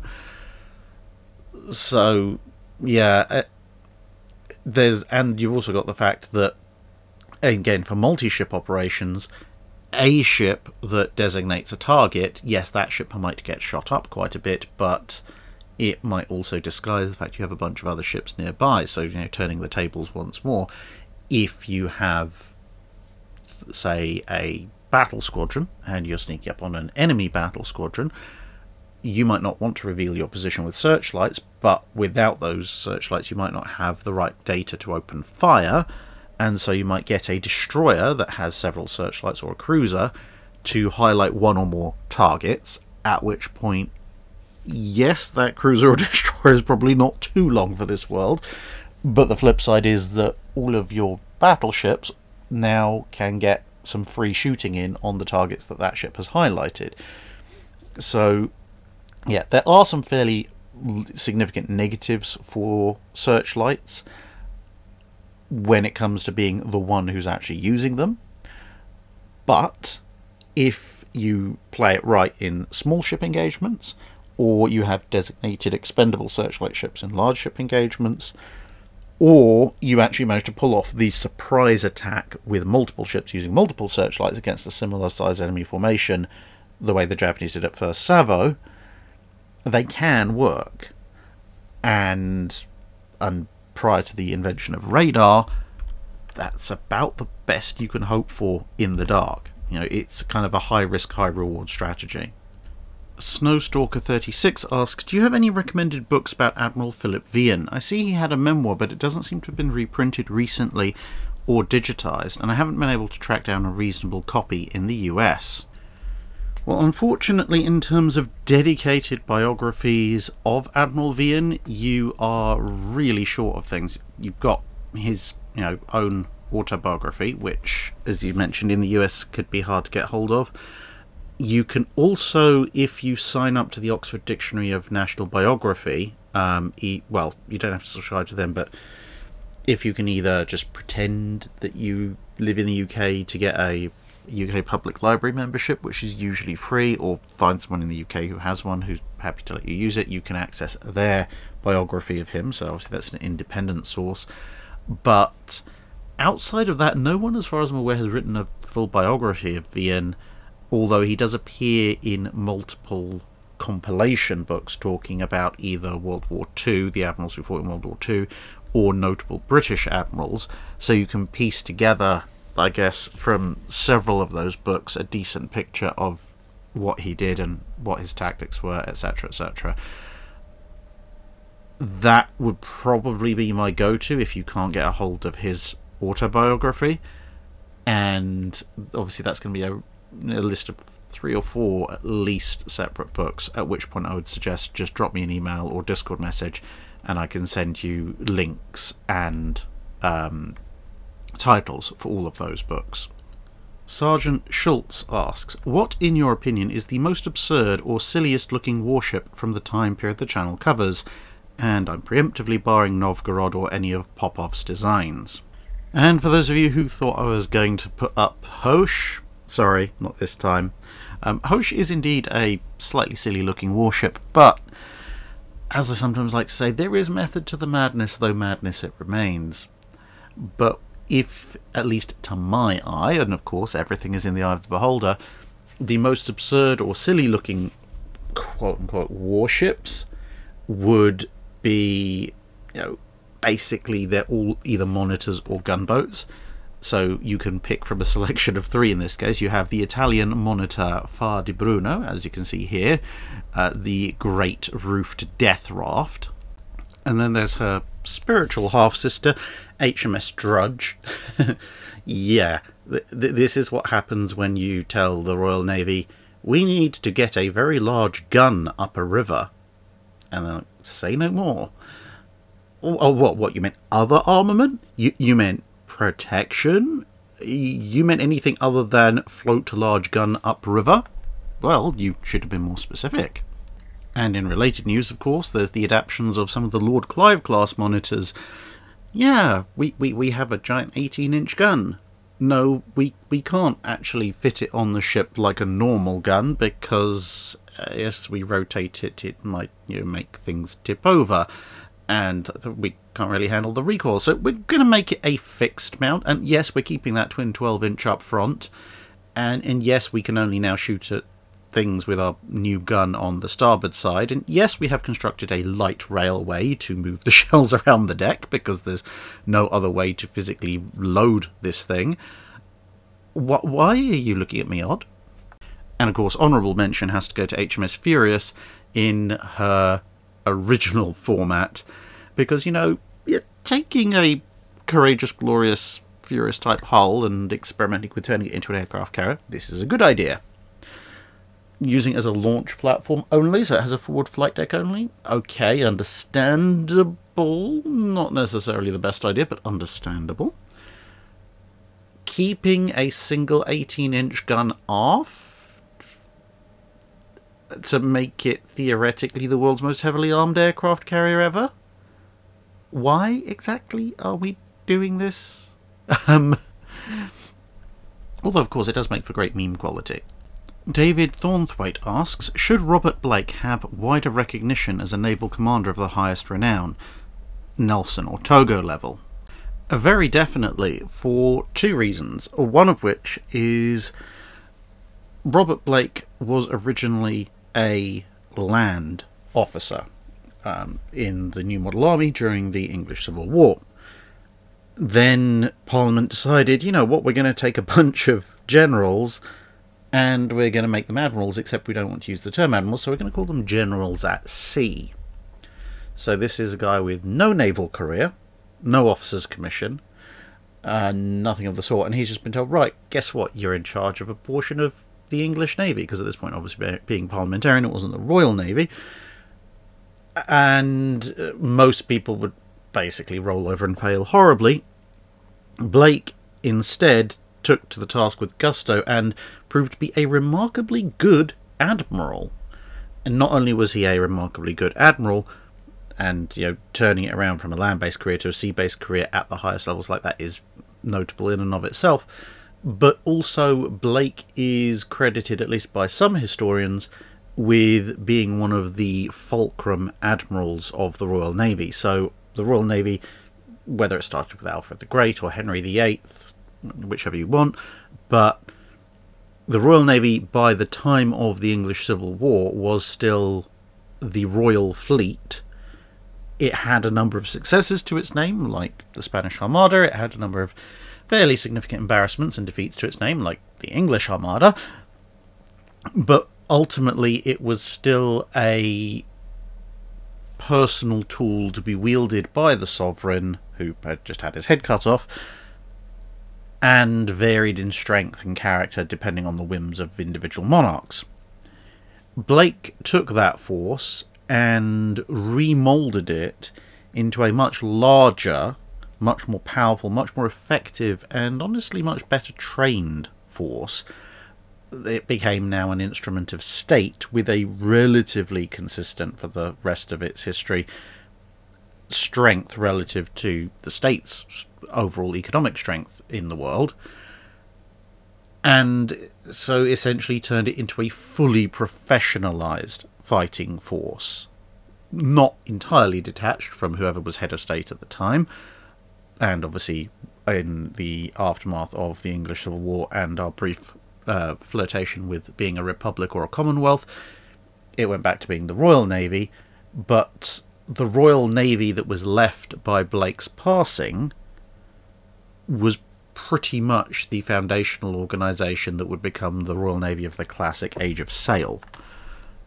So, you know, much like Nelson sort of managed to turn the Royal Navy from the world's largest navy, but one that was fighting tooth and nail for dominance for decades, into the navy that dominated the planet for the next century, Blake turned the Royal Navy, or as I said at his point the English Navy, from a force that could punch above its weight but was still somewhat limited, to a relatively global organisation that could and did go out and find people across the planet and shoot them, and then steal all their gold, which usually they'd stolen from other people, and redistribute it to still others. Natharpon Hongsharon asks, one of the US Navy's brand new carriers seems to have, or possibly had, some difficulties with its toilet. Russia's last carrier built reportedly have the same issue. What are the design challenges of designing this most crucial part of a warship throughout history, and what's its evolution? It's actually relatively simple. For the vast majority of the time, there wasn't one. Or more specifically, there was the ship's heads. That's the reason you're looking at the bow of Vasa. If you look very carefully, you can see what's left of the ship's heads, called the head because, well, it's at the head of the ship, basically, in its crudest form, a bench with some holes in it that you could sit on and do your business and hope the ship didn't plunge into the bow first into the sea while you were there. And if you were really lucky and you were an officer, you might have an equivalent private cubicle at the back of the ship. Or you might have a chamber pot, which then someone was going to have to deal with, which would be not particularly pleasant, but there you go. Because you've got to bear in mind, flushing toilets, which is what you need aboard a ship, are a mid-19th century invention, and it took a while for that to transpose itself into warships, albeit not tremendously long. Now, aboard a surface warship, it's not that difficult to get yourself a working toilet. Now, you do have to contend with some issues that land-based toilets don't have to, like pitching and rolling and so forth. So, you know, you don't necessarily want water to be sloshing up and over all over the place when you're just not using it, or worse still if you are. But the fundamental idea of some kind of contained, higher-mounted, gravity-fed system, whether that be just, you know, gravity dropping the water or some kind of pump to flush away the waste, and the waste then going down either to a storage tank or straight out the ship, that was, relatively speaking, easy to figure out. You see a similar, if not entirely cloned system in use aboard aircraft these days. So that's not tremendously difficult. They tend to use valves and pumps rather than the gravity that you get in on land, purely because it means that the system can A, work, as I said, while the ship is rolling, and B, it means you don't have to have standing water in most of the basins. Once you get onto submarines, however, it becomes a lot more difficult, because even with pumps and pressure, etc., etc., if the submarine is any substantial degree below the surface, there's going to be more pressure outside than there is inside, and if you try and flush a toilet to the outside of a submarine, and submarines have very limited space, so they're not really going to have much, if anything, in the way of storage tanks, you're just going to get a bunch of seawater coming back in, which is not good for a submarine, which is supposed to keep water on the outside. And so various nations concocted a number of different systems which kind of trade between complexity, and thus, in theory, if operated safely, safety, versus somewhat less complex, but perhaps slightly more dangerous systems. Now, of course, the danger could be either way. If you make a system that's a little bit too simple, then you could end up with something coming back. But equally, if you make it far too complex, you'll end up with the same thing, because people don't necessarily comprehend all the steps in which particular order you have to do them. In very crude terms, if you're going to have a toilet at sea in a submarine, you have to have some way of evacuating the waste away from the heads themselves, so away from the basin, if you like, and flushing that basin out, ideally with a relatively minimal amount of water. Then that has to be sealed away in a pressure sealed compartment. You ideally don't want to then vent that directly to the sea, because, well, then you've only got whatever you're using as a movable seal for the base of the basin to prevent the sea coming in. So you then need to try and shovel this collection of waste out to a secondary system, kind of like an airlock, if you like, and then from there you can jettison it out to sea, basically using increasing amounts of pressure. You can use fairly standard pressure to evacuate the basin. You can then use maybe a slightly higher amount of pressure to get it into a temporary tank or something like that. And then once that is sealed, using proper pipework seals, then you can see about pressurizing that enough to eject it all out into the ocean. And, well, you've then got to find some way of whoever's sitting on the heads to be able to manipulate it all. So it's quite difficult. HMS Etc. asks, we often hear about pre-dreadnoughts bristling with secondary, tertiary and quaternary and even quintenary batteries designed for, among other things, anti-torpedo boat defence. What was so dangerous about these torpedo boats? More specifically, what was the actual threat of these torpedo boats? Were there any incidents involving a successful or attempted torpedo boat attack? The dangerous thing about torpedo boats was that they could potentially sink an incredibly expensive battleship with a lot of men in it, that was something that would take years and years to replace, with a relatively cheap, relatively expendable weapon. That was the single biggest threat, compared to today. I mean, cost-wise, a supersonic or hypersonic anti-shipping missile would be about the same level of threat, except that when the torpedo boat deployed, you'd be looking at, the equivalent period of, say, the 60s, early 70s, where you've got big incoming, very fast anti-shipping missiles, and not a huge amount that can stop them if they're coming in at a sea skimming level, to be perfectly honest. And then obviously as you get into the late 70s and early 80s, you get CRWS and other point defense systems. Likewise, in the pre-dreadnought era, the secondary batteries of pre-dreadnoughts could in theory take out torpedo boats, but the very earliest secondary batteries on the later ironclads and early pre-dreadnoughts initially relatively slow firing. They were quicker than the main guns, but that wasn't saying all that much. And the secondaries were designed primarily to engage other capital ships. And then, because they had at least some rate of fire, they became vaguely useful against torpedo boats, better than nothing. But they needed faster tracking, faster firing weapons. And so you started to see 3-inch, 4-inch and guns, 12-pounders, and then various autocannon of various descriptions in an attempt to get as much firepower out there as quickly as possible to try and disable the torpedo boats. because, well, accuracy was never going to be a particularly high bar to clear, even at the relatively close range that early torpedo boats had to get.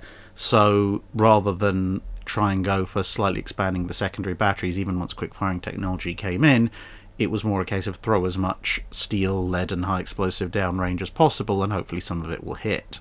In terms of successful torpedo boat attacks, I suppose it depends how you define the torpedo boat, because you've got the spar torpedo boats, both surface and subsurface, in the American Civil War, but if you want to look at relatively fast small surface craft that are launching self-propelled torpedoes, I think the first major ship that actually gets sunk by them is in the Chilean Civil War of 1891, which, as the name suggests, is part of the Chilean Navy attacking other parts of the Chilean Navy, and an ironclad frigate gets sunk by a couple of torpedo boats.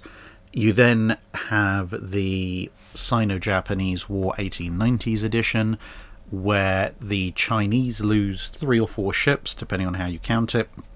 Essentially, the ironclad Ding Yuan is the slightly sort of did they or did they not lose it to a torpedo boat one, because it was hit, it was flooded, it ended up beaching itself to stop itself sinking, so you could count it as sunk. But kind of like with, not Seydlitz so much, because Seydlitz did make it back to port, Ding Yuan was just kind of stuck on a sandbar, but they did eventually patch it up enough to claim they later then scuttled it themselves. That's at the Battle of Weihai Wei. So you're up to about 4 or 5 vessels sunk by torpedo boats, and well, the thing is, during this entire period, there's not that, from the introduction of what you might term proper torpedo boats, there's not actually that many major wars.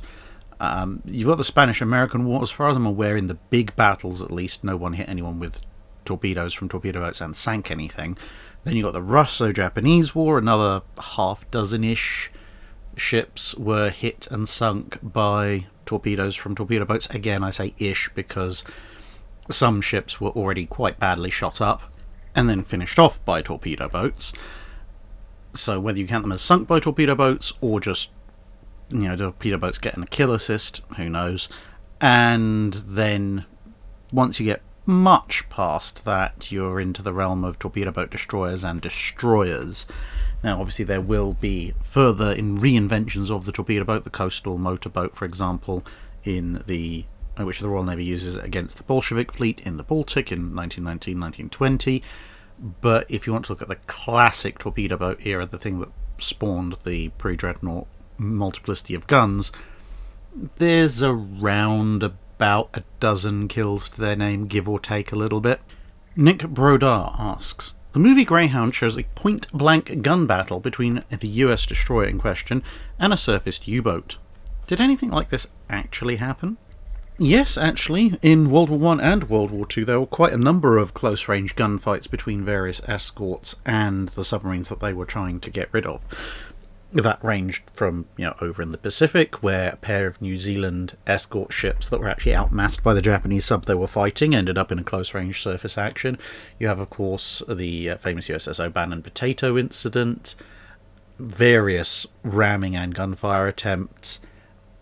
It's not an everyday occurrence, but when a submarine is forced to the surface, or is caught on the surface, the escorts obviously try and get as close as humanly possible, because if they're further away, the U-boat can launch a torpedo at them, or the Japanese sub, whatever. And so it's a good idea just to get close, and also if you get close, it means if the submarine dives, you're in a perfect position to start dropping depth charges on it. Except, of course, the U-boat has a deck gun, or 2 or 4, and so you end up in running gunfights more often than not, with quite often, actually, the main objective of the escort being to keep the submarine crew from getting to their deck guns. Because sometimes the escorts are not particularly heavily armed, and there is a possibility that a large submarine with a decent deck gun payload might actually win the gunfight if they let the U-boat crew or Japanese sub-crew or whatever get to their guns. So, yeah, it happens quite often. One example, the reason I put this cover up, is there's a newly released book via USNI Press, US Naval Institute Press, by the author David Sears, who I was lucky enough to meet and chat to while I was at the Historical Naval Ships Association conference at the time this video was going out week before the one that's just passed. And this is an entire book dedicated pretty much to exactly what you're asking about. And this is a fight, as shown on the cover, between the USS Bory and a German U-boat. So, yeah, have a look at that. Check it out if you like. I've got a copy. In fact, I actually have 2 copies. So, you know, if somebody wants a copy, maybe I should run a little giveaway or something. But in any case, very good book, definitely worth reading, as are the other books by David Sears. And of course, obligatory plug, if you do choose to buy anything from USNI, there's a code down there in the video description which will get you money off. Todd Webb asks, if Rodney had a catastrophic engine failure whilst running at flank speed to get to Bismarck, and was thus an engineering casualty, would the Royal Navy have sent in King George V alone, waited for another battleship to get there, or sent Swordfish at Bismarck indefinitely? If Rodney's out of action, the biggest constraint on the Royal Navy at this point is going to be fuel. They do not have enough fuel to stick around for too long, and also, you know, Bismarck only needs to get a relatively short distance to be under Luftwaffe air cover, and the longer the Royal Navy hangs around, the greater the chances of a U-boat or something similar showing up also becomes. So if Rodney is not available, then looking at the forces that the Royal Navy does have available in the air, they've got a few destroyers, they've got some heavy cruisers, they've obviously got King George V, they also have Renown and Ark Royal. Now, historically speaking, the Ark Royal did actually send off a strike of Swordfish, but they were told to go away by the battleships who were happily pummeling Bismarck. So I think in this scenario, you would have Ark Royal ordered to launch an airstrike as soon as humanly possible in the morning. So you'd have a bunch of additional Swordfish going in after a ship that essentially can't really dodge. So she'd take a bunch more torpedo hits from the Swordfish. Renown also was permitted to engage Bismarck, but due to her thin armour, she was ordered only to engage Bismarck if Bismarck was already being heavily engaged by another capital unit. And Renown is not that far away, because she's with Sheffield and Ark Royal. So I think in a scenario where Rodney isn't available, you would have opened the morning with a mass strike by Ark Royal's Swordfish. Then you probably would have seen King George V move in with the 2 heavy cruisers forming a pincer. So you'd have 2 heavy cruisers and maybe some destroyers coming down one side, probably hanging back slightly to get King George V to draw the attention of Bismarck, and then obviously catching it in pincer fire. And Renown would probably be hovering just off the horizon as well. So you might actually end up with a 3-way manoeuvre where, after being destabilised by further Swordfish torpedo hits, Bismarck sees King George V coming in with smoke circling around on the horizon. Obviously, King George V is the biggest and most proximate threat, so she engages King George V. They start shooting at each other, and as soon as Tovey confirms, yep, Bismarck is engaging King George V, then you'd have all the other units swarm in from the other directions, and so you'd have 15-inch, 8-inch, 4.7-inch, and 14-inch, and 5.25-inch, and 4.5-inch shells all being hammered at Bismarck. So it probably goes vaguely similar to how it did with Rodney taking on Bismarck, with the exception that obviously with additional aerial torpedo hits in her, Bismarck may well be wallowing, listing or capsizing even sooner than she did historically. If the gods wanted us to be happy, they would have given us a honey-based alcoholic beverage. Oh Look Mead asks, can you tell us a bit about the why and the how of the Royal Navy's 1807 attack on Copenhagen? So, the 1807 attack on Copenhagen essentially was prompted by broadly the same worries that had prompted Nelson's earlier attack. Back then, that had been the League of Armed Neutrality. By 1807, the British were worried that Denmark, which at this point, remember, was considering more extensive than just the Danish peninsula, extending further north into what's now Norway, could, like she could have done 6 years earlier, cut British access to supplies in the Baltic, particularly with Sweden. Now, the reason why this was suddenly a concern once again was because Napoleon, at least the British believed, was in the process of either preparing to force Denmark via diplomatic pressure to join him, and thus add the Danish fleet, which was a fairly nice little battle fleet in and of itself, to the French strength, as well as obviously closing off British access to the Baltic. Or, if the Danes refused him, he was just going to march in and invade anyway, and no one particularly rated the Danish army's chances against Napoleon in the latter part of the 1800s. So, as far as the British were concerned, by hook or by crook, the French were going to try and force the Danes into joining the war on the French side. Since the British didn't want to be cut off from the Baltic, they decided, well, we only have two choices at this point. Either we force the Danes to join on our side instead, because at this point neutrality wasn't going to be an option anymore, or if we can't force them to join us, then we need to take the things that they might be able to use to threaten us, i.e. the Danish fleet, because the Danish army added to the French army is all well and good, but since Trafalgar there was no chance of any of substantial Napoleonic forces being sent over to Britain, so Napoleon could have as big an army as he liked as long as he didn't control the seas. At which point the British sent a fleet to Copenhagen and basically said to the Danes, hey look, we know that the French are, or we suspect the French are trying to pressure you into joining the war against us. You essentially need to either join the war against the French, or you need to surrender your fleet to us so that you can't use it against us. And to a certain extent the British were right. The French were about to either threaten, well, they were already threatening the Danes, and they were amassing forces to try and invade Denmark as well. So they were kind of right that was about to go down. The Danes, of course, turned around and said, you can't have our ships, at which point the British said, well, either you let us have the ships or we blow you up and take them ourselves. The Danes said, try it. The British said, okay, we will, and started shooting up Copenhagen, having used their fleet to cut off the Danish army from being able to come back to defend it. They then bombarded the city for several days, and eventually the damage and casualties got high enough that the Danes basically put up their hands and said, okay, fine, you can take the fleet, just stop blowing up the capital, which, to be fair, got the British quite a lot of stick internationally. The British then took the fleet, integrated some of it into the Royal Navy, used the rest as store ships, hulks, etc., etc., and essentially withdrew, happy in the knowledge that they had the Danish fleet under their command, and the Danes couldn't do anything to cut off British trade to the Baltic.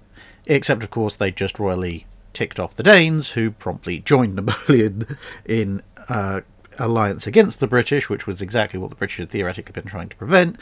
And then you got a whole gunboat war, which I've mentioned in previous Drydocks, which, whilst very annoying and diverting a fair amount of British resources to try and deal with, was still substantially less threatening than the original potential, which would have been for, a bunch of heavy third rates cruising around, which would have required significantly more resources to try and see off. The almighty Hypnotoad asks, how long did it take for the Royal Navy to establish a permanent presence in the Americas, and what were the greatest challenges in doing so? So, depending how you define the Americas, if you define the Americas as basically any landmass, North, South, Central America, Caribbean, then the first permanent Royal Navy presence in the Americas would be the Jamaica Station, formed in 1655, and that was mostly aimed at deterring - taking colonies away from the Spanish in the Caribbean. Its largest threat, as was the threat to pretty much all Royal Navy ships operating in the Caribbean, was tropical disease, which killed far more many, that's a ridiculous turn of phrase, far more Royal Navy personnel than enemy action ever did. But they didn't really have much of a choice, because that's where the major threat was, so that's where they had to station the ships. Subsequent to that, in terms of permanent stations, in the 1740s you have the formation of the North America Station, as it would later become known, or alternatively the Halifax Station.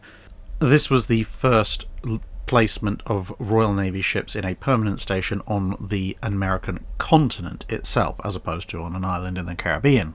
And then that was expanded out to Bermuda, and there was also going to be, well, there were some semi-permanent Royal Navy formations in various American ports, but the American War of Independence came along, and so there was never any such thing as, a Royal Navy fleet permanently based out of Boston or anywhere like that. And the North America station, and which eventually became the North American West Indies station when it absorbed Jamaica, for a long time was Halifax and Bermuda, keeping an eye on the nascent United States.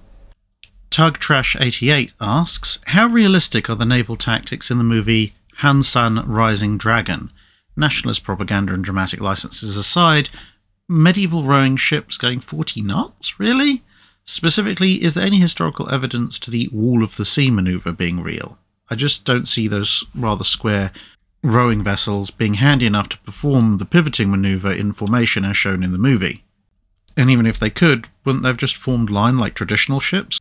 Now, as I've said before, one of the reasons I haven't done a video on Admiral Yi yet is that I am still making efforts to find out as much as I can about him and Korean ancient naval tactics, because, well, they are completely different as well. Japanese, Chinese, Korean, all their ancient naval tactics, completely different to Western European naval tactics, and I need to have a fairly broad range of sources before I'm confident to speak to any great effect on them. However, looking at things from a purely, if you like, practical perspective, aside from the question of whether or not these specific tactics were used in this specific battle, which is I don't know yet,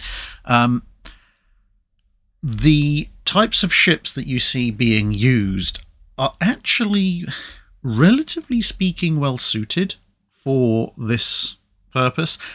They're not going to be particularly fast. The hyper rowboat speeds that are shown in the movie, essentially, I think, to compress the battle down from, a whole day or more to something they can actually show in a few minutes. But yeah, they're not particularly fast ships, but they're almost, not quite, but almost barge-like. And of course, they have lots of rowers on both sides. Now, that actually means pivoting in place is much, much easier for this kind of ship than it would be for a contemporary Western European vessel. Of course, that there is still about a bit of mass to overcome, so you wouldn't want to be pivoting at speed in this kind of formation. If you wanted to keep your formation, you would have to slow down, and then everybody could pivot in place. And of course, if you have everybody advancing line abreast in this kind of crescent, and then everybody rotates in place to present their guns, that is going to require either a huge amount of fine control and coordination, which frankly didn't exist at the time, or it's going to require you to have pre-planned everything, which I think the movie shows they actually are doing, and have some way of actually, telling everybody fairly simply, time to execute the plan. Otherwise, you end up with some ships continuing to go forward, other ships stopping too early, ships not beginning their rotations in time, etc., etc. It's not an impossible situation to overcome because single-use signals at a technological level like this are not entirely out of the question. Trumpets at this range yelling, passing the word, flags, cannon shot, etc., all potentially usable.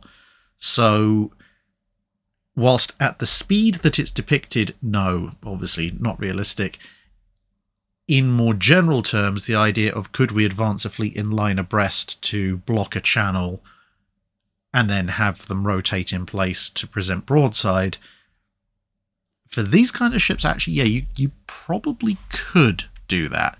And in terms of forming a line of battle, well, not really, because, as I say, they're not particularly fast, they're not particularly agile, and I believe, if I recall correctly, the point of this battle was to stop the Japanese advancing.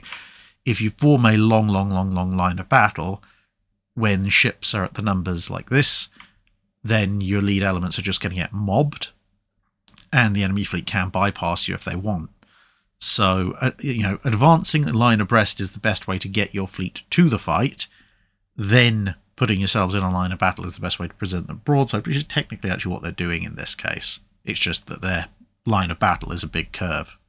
Ash, the Lego guy, asks, did any navy ever attempt to try to reduce or conceal wake for any sized vessel in the time before non-optical detection technology?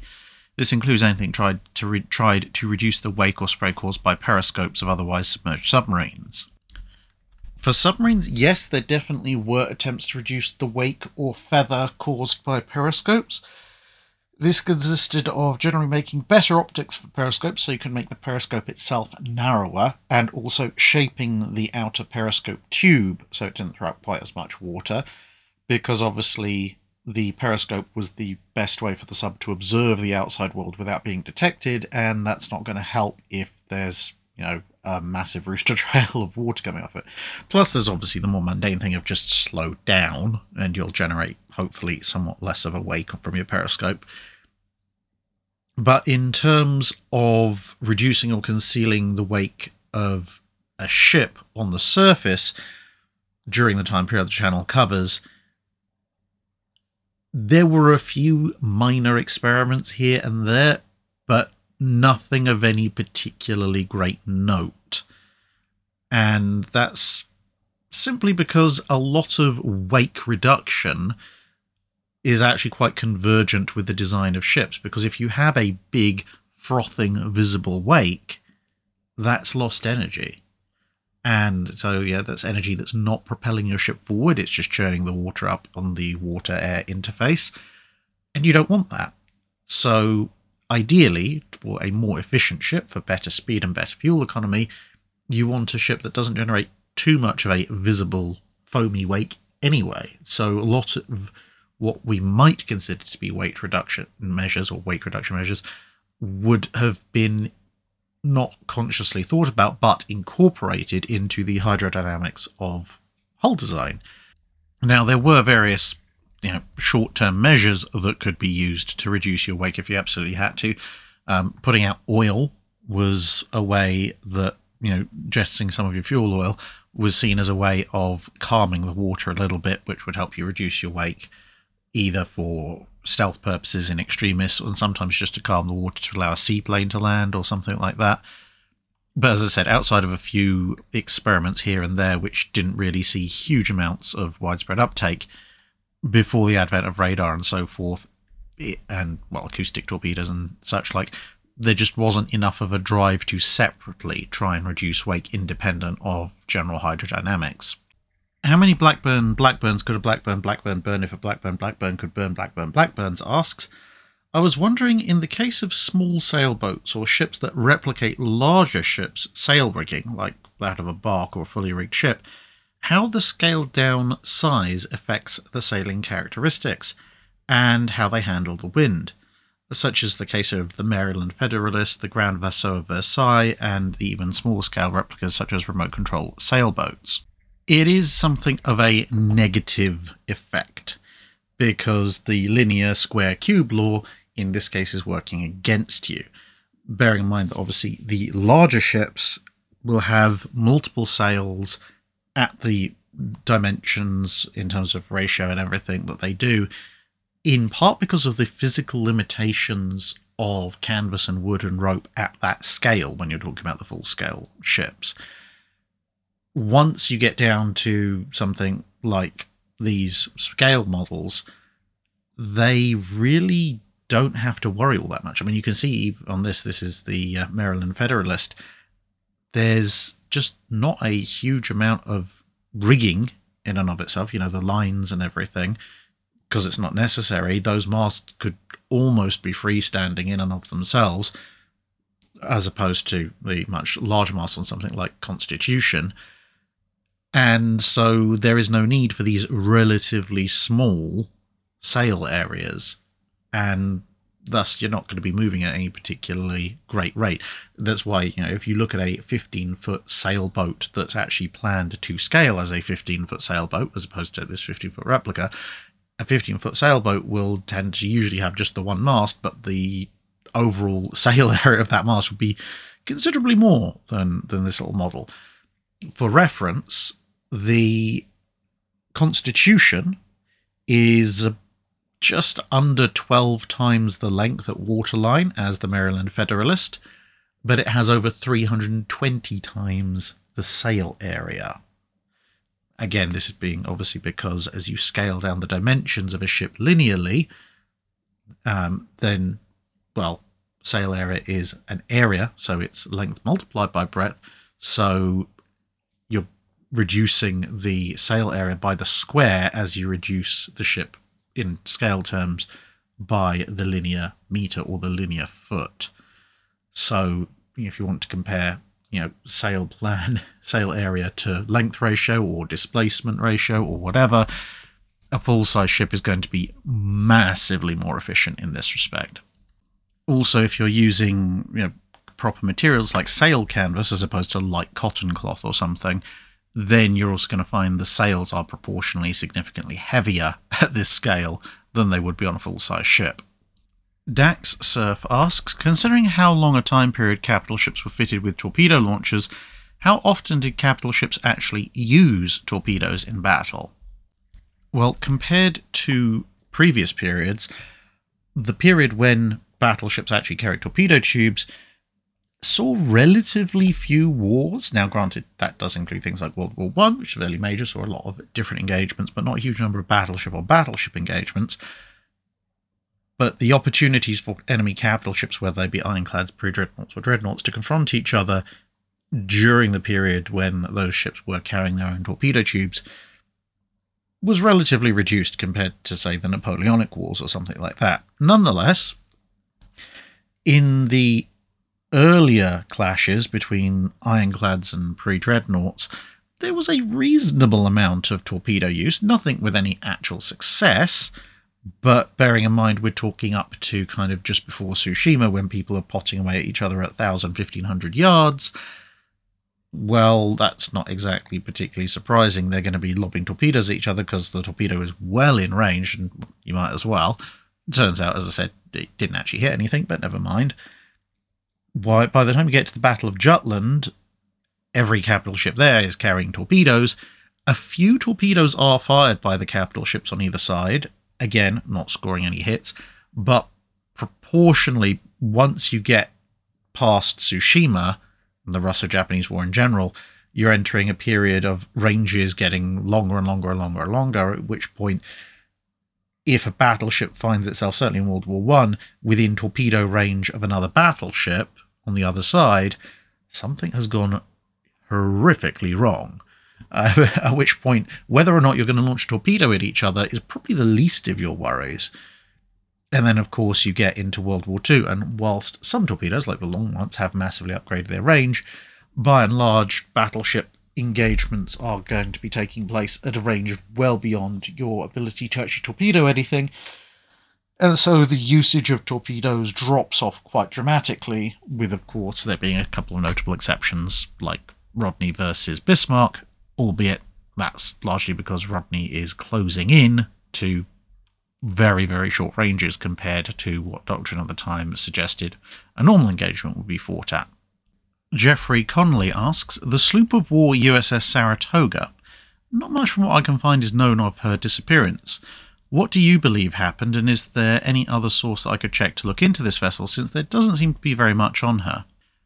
Well, Naval History and Heritage Command has a rather nice entry on her. It's a good little summary of her career. Now, in terms of what I believe happened to her, well, as you say, there's not a huge amount written. Her wreck hasn't been found, etc. But there are, I think, some circumstantial clues. So, she did have a little bit of damage and slightly fewer crew than would be ideal, because she just put off a prize crew and she had been engaged in a run and gun fight that was quite vicious a little time before she was lost. That in and of itself I don't necessarily think has a huge impact on her loss, but maybe could have been a tipping factor if there was one. Just something to bear in mind. Now, of course, Saratoga was sailing with a convoy made up of merchant ships, Continental Navy ships, and French ships, because, of course, this was the time of the American War of Independence, so she was part of the Continental Navy. And she'd gone off after a couple of prizes, taken one, as said, gone off after the other. And all we know, bar that point, is that the prize that she'd already taken, which was heading back for the convoy, was suddenly overtaken by an incredibly vicious rise in the wind, which almost capsized the prize. They obviously fought to try and keep her upright, which they succeeded in doing. By the time they overcame that, the wind died down, they looked around, Saratoga was nowhere to be seen. Now, I don't know what, if anything, is known of the second ship that she happened to be chasing. Did that make it out of there? Did that disappear as well? I couldn't find any particular information one way or the other. But from the description, you would initially think maybe it's a squall, because squalls can move in at very high speed. They can suddenly bring massive gusts of wind, and they can be very threatening to a ship. However, there is one downside to this, which is that squalls are fairly well known at sea. Now, yes, squalls do still take ships in this time period, regardless of how well known they are, but squalls are generally also accompanied by clouds, rain, etc., etc. And what accounts survive don't seem to indicate that this happened. If they were overtaken by a sudden violent squall, they would have said so. Instead, they just say that they were caught up with the wind suddenly rising to a fearful velocity. Now, there is a phenomena which you really do not want to get caught in if you're at sea, which is commonly called a white squall. Now, obviously, a normal squall, as I said, accompanied by clouds and rain and all sorts. White squalls are so called because they don't seem to be accompanied by anything other than absolutely ferocious winds that whip up the sea surface and obviously cause breaking waves, the white referencing the wave caps. It's been suggested that perhaps a white squall is maybe associated with microbursts, which those of you familiar with aircraft will know are incredibly violent downdrafts of wind that can knock planes out of the sky if they're not careful. And white squalls, microbursts, whatever you want to call them, they are known to have claimed ships very violently and very quickly in a number of different instances. For example, one was described as a tremendous whistling sound suddenly roaring through the rigging, and a wall of wind hit us in the back. The ship heeled over in a matter of seconds, and a 70 knot wind, i.e., 130 kilometers an hour, 90, 100 miles an hour, pushed a 20-foot high wall of water into the starboard side. The ship sank in minutes. So, given that the prize was hit by something that was incredibly violent and almost capsized them, I would suggest that this sort of white squall microburst phenomena may have come down with poor old Saratoga at the centre of it and the prize at the very edge of it, and Saratoga with all sails set, ready to go after the second prize, would have been very vulnerable, probably just blown clean over on her side, and much like the Mary Rose, sank without a trace in a matter of minutes. Which is very tragic, but unfortunately that's the way of the sea. Robert Hilton asks, for the pre-revolution French Royal Navy, how were the officers generally trained for command? Could you purchase and enter an advanced rank based on social class? Did they draw from a similar or smaller pool of their populace compared to the British Royal Navy? Theoretically, with their much larger population, the French had a much larger pool of people to draw on for their officers, but in practice, as I've mentioned in other dry docks and in this one, the French could afford to spend proportionally less on their navy because they needed a proportionally larger army, so that pool where they might be drawing officers from would more often draw people off to the army or admin than it would to the navy. Now, in terms of the training, etc., for the French Navy in the classic Age of Sail, it's a huge topic that people have written an entire thesis about it. So I'm going to try and summarise it in a few minutes. Essentially, the French started out in the mid-1600s in a very strong position indeed. They actually opened the officer corps up to considerably wider levels of social class than the British or English at the time did. And they provided a fairly comprehensive technical education on the basis that officers who understood how their ships were put together would be able to operate their ships better. So they were taking more of an engineering-focused approach, more modern times that we've seen with how Admiral Rickover redid US Navy officer training. Whereas in the Royal Navy, the British Royal Navy that is, both then and now it's been more about leadership skills and the technical side of working the ship. Well, if you work it out yourself, that's great, but that's what the master of the ship is for the most part. There are strengths and weaknesses to both approaches. But in any case, you had this highly technical, very skilled French officer corps going into the last part of the 17th and then into the early 18th centuries. And they were doing quite well for themselves, very socially broad, very well-educated, the envy of the world in many cases. And then things started to go wrong. There were occasional attempts to fight back against the things that went wrong, but very often the attempts ended up doubling down and making things even worse, as it turned out. And essentially what happened were two things. Firstly, there was officer corps within an officer corps, so the aristocratic, especially the very highborn aristocratic officers, kind of formed their own little clique called the Grand Corps within the seagoing officers, and entry to that was limited by a slew of factors. And to be fair, you did have to actually prove that you knew what you're talking about in terms of your technical education, but you also had to prove both a noble pedigree and a seagoing command pedigree to enter. And of course, as with any kind of exclusive clique within an officer corps, they very rapidly became dominant. The other problem was that the French Navy had divided its officer corps into two separate officer corps, not including the unofficial nobility-dominated internal corps. And the two official divisions were, broadly speaking, I think the translation is officers of the pen and officers of the sword. The officers of the pen were bureaucrats, administrators, people who ran shipyards, etc. The officers of the sword, as the name might suggest, were in charge of actually, taking ships out to sea and fighting people with them. The problem then was that to become an officer of the pen, you didn't actually strictly need to know anything about ships, shipping, or the navy, in terms of, naval logistics and everything. And because you were permanently ashore and much closer to the centres of power, and the officers of the sword were very often out of communication for months at a time, taking fleets across the world, it was much, much easier for the officers of the pen to take over more and more and more of the bureaucracy and to influence people at court in their favour and to the disfavour of the officers of the sword, because they couldn't do anything to reply until they came back, by which point could be pretty much fait accompli. And so you had this growing body of officers of the pen gradually subsuming more and more of the key elements of the French Royal Navy.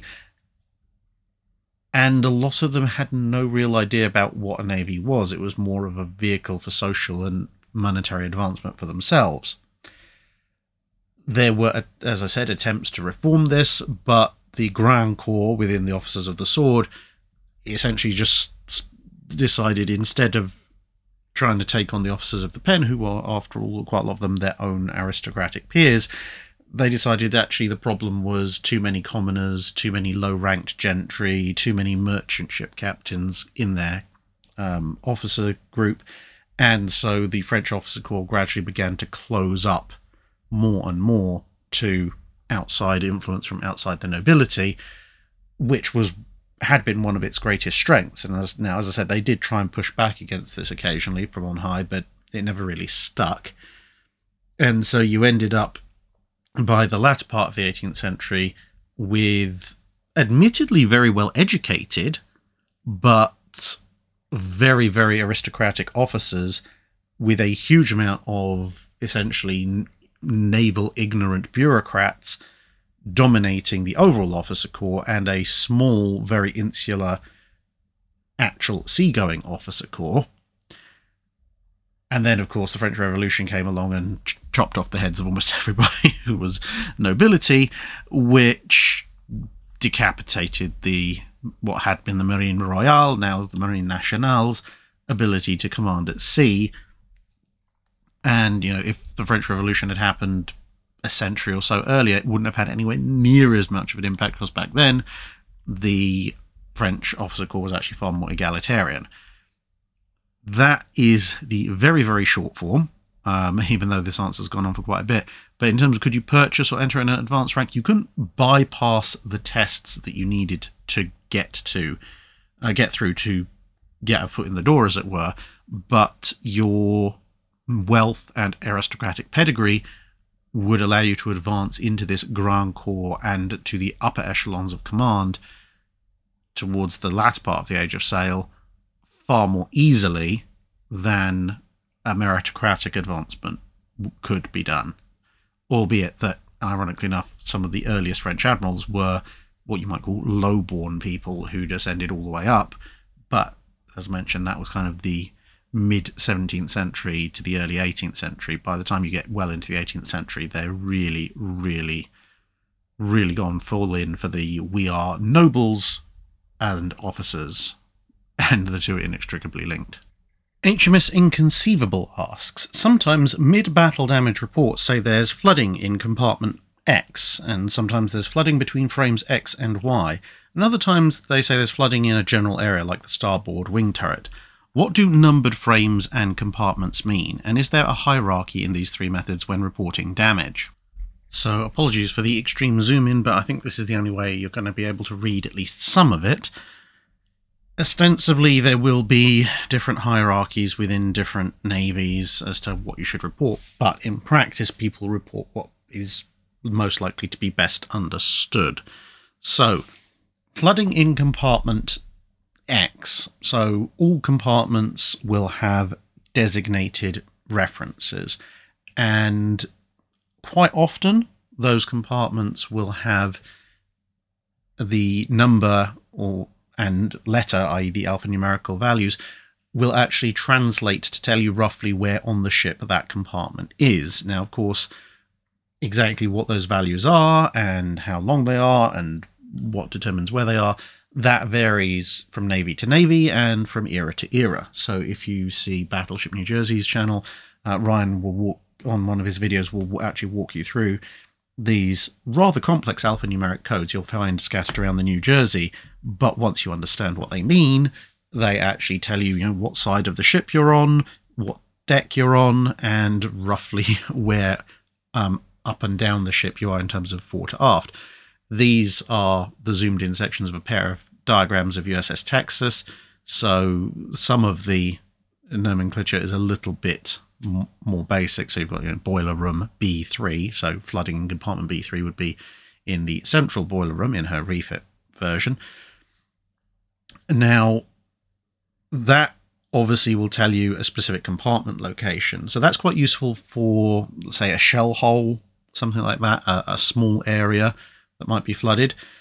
Flooding between frames X and Y, now that is much more general, because as you can see here, the compartments are all of different sizes, and you can see along the bottom of each of the ship diagrams here a series of numbers.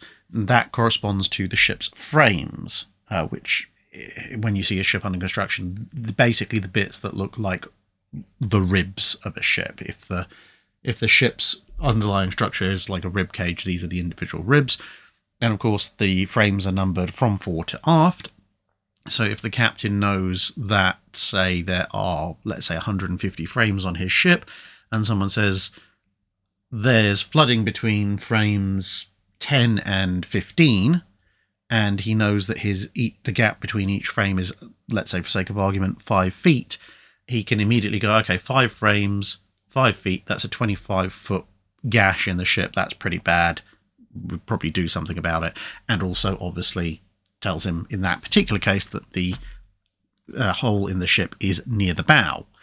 But obviously frames without any further reference don't necessarily tell you where the hole is. So apart from the fore to aft reference, so a hole, let's say, again, between frames 5, let's say, 30 and 33, again, that's going to be relatively far forward. In the case of Texas here, that would, between 30 and 33, would be essentially from about halfway down turret 1 to midway between turret 1 and turret 2. But that doesn't tell you, is this hole on the underside of the ship? Is it on the port side? Is it on the starboard side? You have to add an additional qualifier. I mean, if you don't have to add an additional qualifier, that usually means there's a really big hole. That's not good. Now, compartment numbers or frame numbers, if the person who's reporting knows what they are really good for pinpointing the area of where the damage is and how bad it might be. But sometimes, either through heat of the moment or just through whoever survived to report it, they might not necessarily know what these references are, at which point giving a general area, like, port side abreast turret 1, is the best that you're going to get, and is still relatively informative in the more general sense. And also, before damage control crews, etc., can work out exactly the extent of the damage, giving the captain an idea of roughly where the damage is also a good thing. So, if you're, again, using this diagram of Texas as an example, if you were to say, torpedo hit abreast frame 15, that's not good, because that's the bow, and that's well past most, if all, not all, torpedo defense measures. Okay, there's not a huge amount that's vital that far forward on the ship, but you're now plunging forward with the massive hole in the bow. That could lead to a lot of flooding, and there's going to likely be extensive damage because there was no torpedo defense there. Whereas if someone says, torpedo hit amidships breast frame 80, well, you don't want to be hit by a torpedo, but you're going to have a little bit more faith that they've hit directly on the blisters. It might not be quite as bad, although then you have to think, okay, but what's behind frame 80?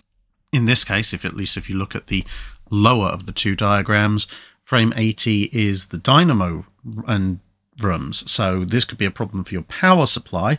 It's worryingly close to boiler room B4, but the immediate flooding might not be too bad as long as boiler room B4 hasn't been negatively affected by the blast. So that immediately tells you, right, I need to either contact the boiler room or send someone down to the boiler and make sure that large space is intact, and maybe start thinking about how we're going to deal with potential power loss if the dynamo room is flooded. But of course, the more information that you can give, the better. So if you combine it all together and you say, we've taken heavy shell damage abreast frame 40, starboard side, storerooms flooded, sir, that tells you quite a lot about exactly what has happened and where on the ship. Of course, assuming, as we said earlier, that both the reporter and the reportee know what exactly all that means. Bob Hedges asks, how is down flooding angle calculated? Is it based on the maximum load when the ship is deepest in the water, or is there a table available for reference with draft versus down flooding angle and different trims available? Were warships designed to have the greatest possible down flooding angle, or were they just designed to maximize water tightness and take whatever down flooding angle resulted? The down flooding angle changes on a ship-by-ship basis and in a situation-by-situation basis. So there is no one down flooding angle for a given ship, because what the down flooding angle means in its most basic form is at what angle of heel, i.e., we take a line from the ship's center line on the water line and go, okay, if the ship starts to heel over, obviously normally the hull is watertight, but at some point you're going to end up with something that is not watertight through which water can flood, and it will then flood down into what is the lower portions of the ship beneath it, which would otherwise have been watertight.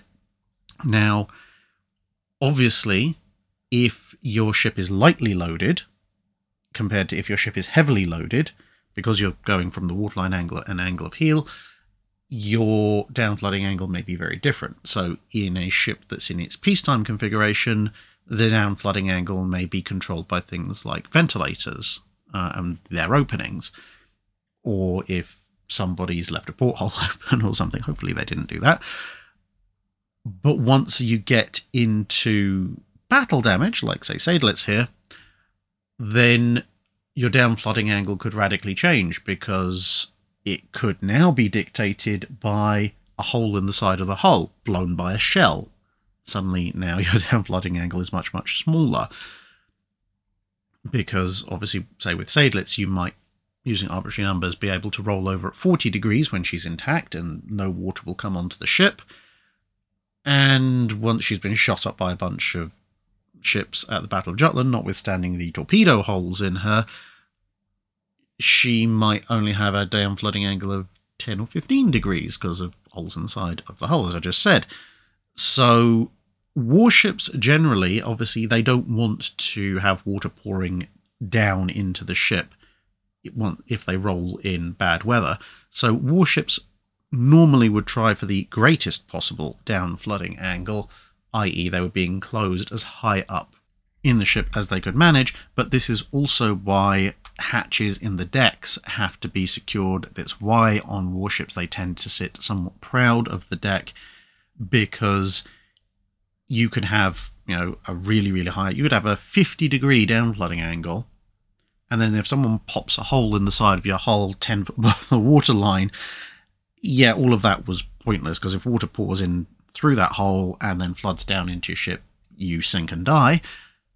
Unless, of course, every single deck and every single hatch is watertight and, has ideally this raised lip so that the lower portion of it, because it's down flooding and not flooding angle, it might hopefully still be sealed away, even if you do have a hole in the side of your ship 10 foot above the waterline. A particularly evil individual who goes by the name this week or month as His Norwegian Majesty's ship Schleswig-Jaguiberi, I think, please have mercy, asks, if a non-human primate constructed a fishing raft but later chose to also use it to store and throw objects at rivals on the shoreline, would you still consider this a fishing vessel converted to a combat vessel, some sort of multi-purpose vessel, or something else? Well, of course, first things first, you have to watch out for if the occupant of the raft is chanting apes together strong, or something similar to that.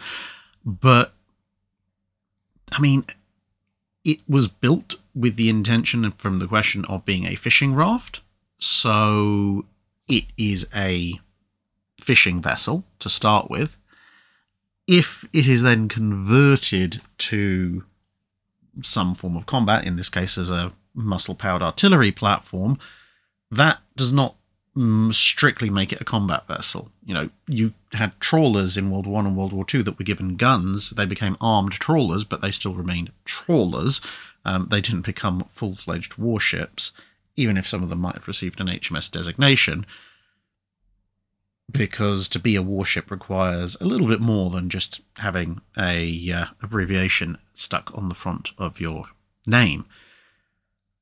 I would broadly point to, what do we call things like medieval cogs? Because for the most part, they are merchant vessels, but they are also armed. They can be used as warships in times of need, and quite often they would go around with at least some warship fittings, even when they were ostensibly at peace, because of things like pirates. Now, just because a cog has a forecastle and an aftercastle or a stern castle, as you can see here, and just because it carries armed men, that does not make it a combat vessel, strictly speaking, a warship, unless and until it is brought in exclusively or primarily for that purpose. The fact that it may be incidentally used as a combat vessel or a warship in specific circumstances doesn't change the fact it is still originally and primarily a trading vessel. And in the period when the line between merchant ship and warship is very blurred, we just tend to refer to them as ships. So in the case of this question, I would just class it as, ape raft or something like that. Sea Dodders asks, some large caliber warship guns have flared muzzles. Why is this? Well, you can see here on this example of the 15-inch 42, there is just a little flare of the muzzle. This is basically to strengthen the gun to stop it splitting, because whilst the propellant is expanding down the barrel of the gun, of course there is pressure being exerted equally on all internal sides, and the cylinder roughly speaking, of the gun will resist the pressure all nicely. However, once the propellant reaches the end of the barrel, and obviously the shell ejects as well, you've got a lot of pressure, but instead of, if you take any particular cross-section through the gun, having that section of the gun supported both before and after the pressure spike by other parts of the gun, at the very end, whilst the pressure is exhausting and obviously decreasing, the very tip of the gun only has the bit of the gun that goes before it to support it. There is no support from further on because it's the end of the gun barrel. And of course, that flare of burning propellant is expanding around the tip, which is heating the tip, which is heating the depth of the gun barrel, i.e. from outer to inner layer, considerably more and considerably faster than would be done internally. And all of that adds up to essentially more pressure, less resistance in the material, and more heat, which can lead to splits beginning at the end of the gun barrel, and that's not what you want, because, well, at best you're going to end up with a bananaed 15-inch gun barrel, or whatever your caliber happens to be. The worst doesn't really bear thinking about. And so by introducing a little bit more material, i.e. creating this flare, because you can't narrow down the internal part of the barrel, you end up making the muzzle of the barrel a little bit stronger than the rest of the gun barrel, and that means it's much better able to resist all those factors. As time goes on and metallurgy becomes better and better, the need for this goes away. Well, it doesn't go away entirely, but it falls within the parameters of the new materials the guns are made of. So if you wind the clock back another 20, 30 years to the late 19th century, you'll see that quite a lot of gun barrels have considerably more pronounced flare than this 15-inch gun does. And then you wind it forward a couple of decades to 16-inch and 15-inch guns being manufactured in the late 30s, and you'll see that few, if any, of them have any visible flare whatsoever. Jonathan Smith asks, infrastructure question, if in 1918 and a nation is constructing a dry dock that's able to handle their largest planned warship, what would the relative time and cost difference be between building a regular dry dock and a floating one? And are there any advantages to each approach? A floating dry dock is going to take longer to build. If you look at the large floating dry docks that were built in sections in World War II, and then you consider that you're looking at ships between 900 and 1,000 foot long at the end of 1918, if you include stuff like the early sketches for the Lexingtons or Fisher's Incomparable, etc. Given that it takes, on average, 2 years, and for some of the bigger ones, maybe even up to almost 3 in World War II, to construct all the sections, bring them together and form the dry dock and then commission it, if you're going to add a little bit more onto that still, I'd say you're looking at a solid 2.5 to 3 years to construct, let's say, 1,000 foot long floating dry dock that can handle a 50, 60, 70,000 ton ship. Whereas for a regular dry dock, you dig a big hole in the ground and then you line it with concrete or stone or whatever your construction material of choice is. The most complicated part of it is building the gates and keeping the thing dry while you're digging the big hole. And as you can see when you look at the speed at which some of the dry docks were constructed at Pearl Harbor, you can build a land-based dry dock, as long as you have access to heavy construction equipment, within a year, sometimes within a few months. Well, not maybe a few months, but 6 to 8 months, something like that.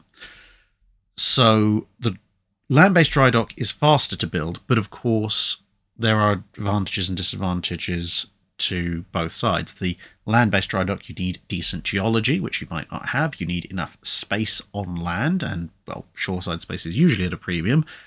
And, of course, it doesn't go anywhere, which is a little inconvenient at times. If it's in one of your major naval bases, then that could be really good. But if you have global ambitions, and let's use Incomparable, for example, it's all very well and good if you build a giant dry dock in, let's say, Portsmouth. Well, you have to dredge the channel out as well for that, but never mind. Let's say it's in Portsmouth. But that means you probably also need a similar dry dock in Malta or Gibraltar, another one in Hong Kong or Singapore, maybe at the time Ceylon, now Sri Lanka. You might need one at Halifax. So suddenly, while it's cheaper and quicker to build one very large land-based dry dock, if you're planning on your monster ship going all over the place, you might find yourself having to build half a dozen, which will escalate the costs rather quickly. Whereas with a floating dry dock, theoretically, it can, well, not necessarily follow the ship around, but it can be in multiple places over the course of various years. So you might build a single land-based dry dock in your home nation for regular servicing of your monster ship, and then it might actually be cheaper than building 5 others elsewhere to just build 1 or 2 of these big floating dry docks, which you can then take out to the most likely areas of operation. And if you're planning on changing those areas of operation, well, you can move the floating dry dock around, can't you? The disadvantages of the floating dry dock, of course, are that it can be sunk, it can collapse, it's a very complicated operation to raise and lower the thing, and it can be attacked by the enemy, and floating dry dock is a lot more vulnerable to damage than a regular dry dock, which usually, unless you do something like Campbelltown, is incredibly difficult to actually do much of anything to. But of course, the floating dry dock doesn't need to have pre-existing shoreside space. It can just sit out in the harbour if it needs to, doing whatever refit work it needs to do. So essentially the initial startup costs and the vulnerability of a floating dry dock are worse, but its overall utility is better, even if it might need a little bit more skill to operate. Whereas fixed dry docks, the land-based ones, they are much cheaper to build, they're much lower maintenance, but they are limited by the fact that ships have to come to them rather than vice versa.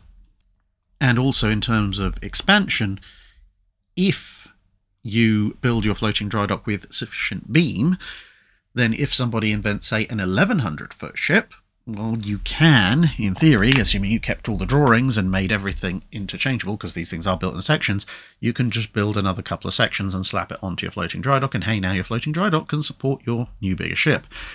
Digging out and expanding a land-based dry dock is a considerably more fraught process, even assuming you have the space to do so.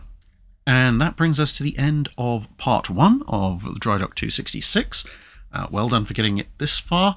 As you may have been able to hear through the recording of this, I have developed something of a head cold. Which particular flight I caught it on, I have no idea. But it is what it is. Hopefully I'll be over it soon, and we shall continue with more videos. Anyway, on to part 2.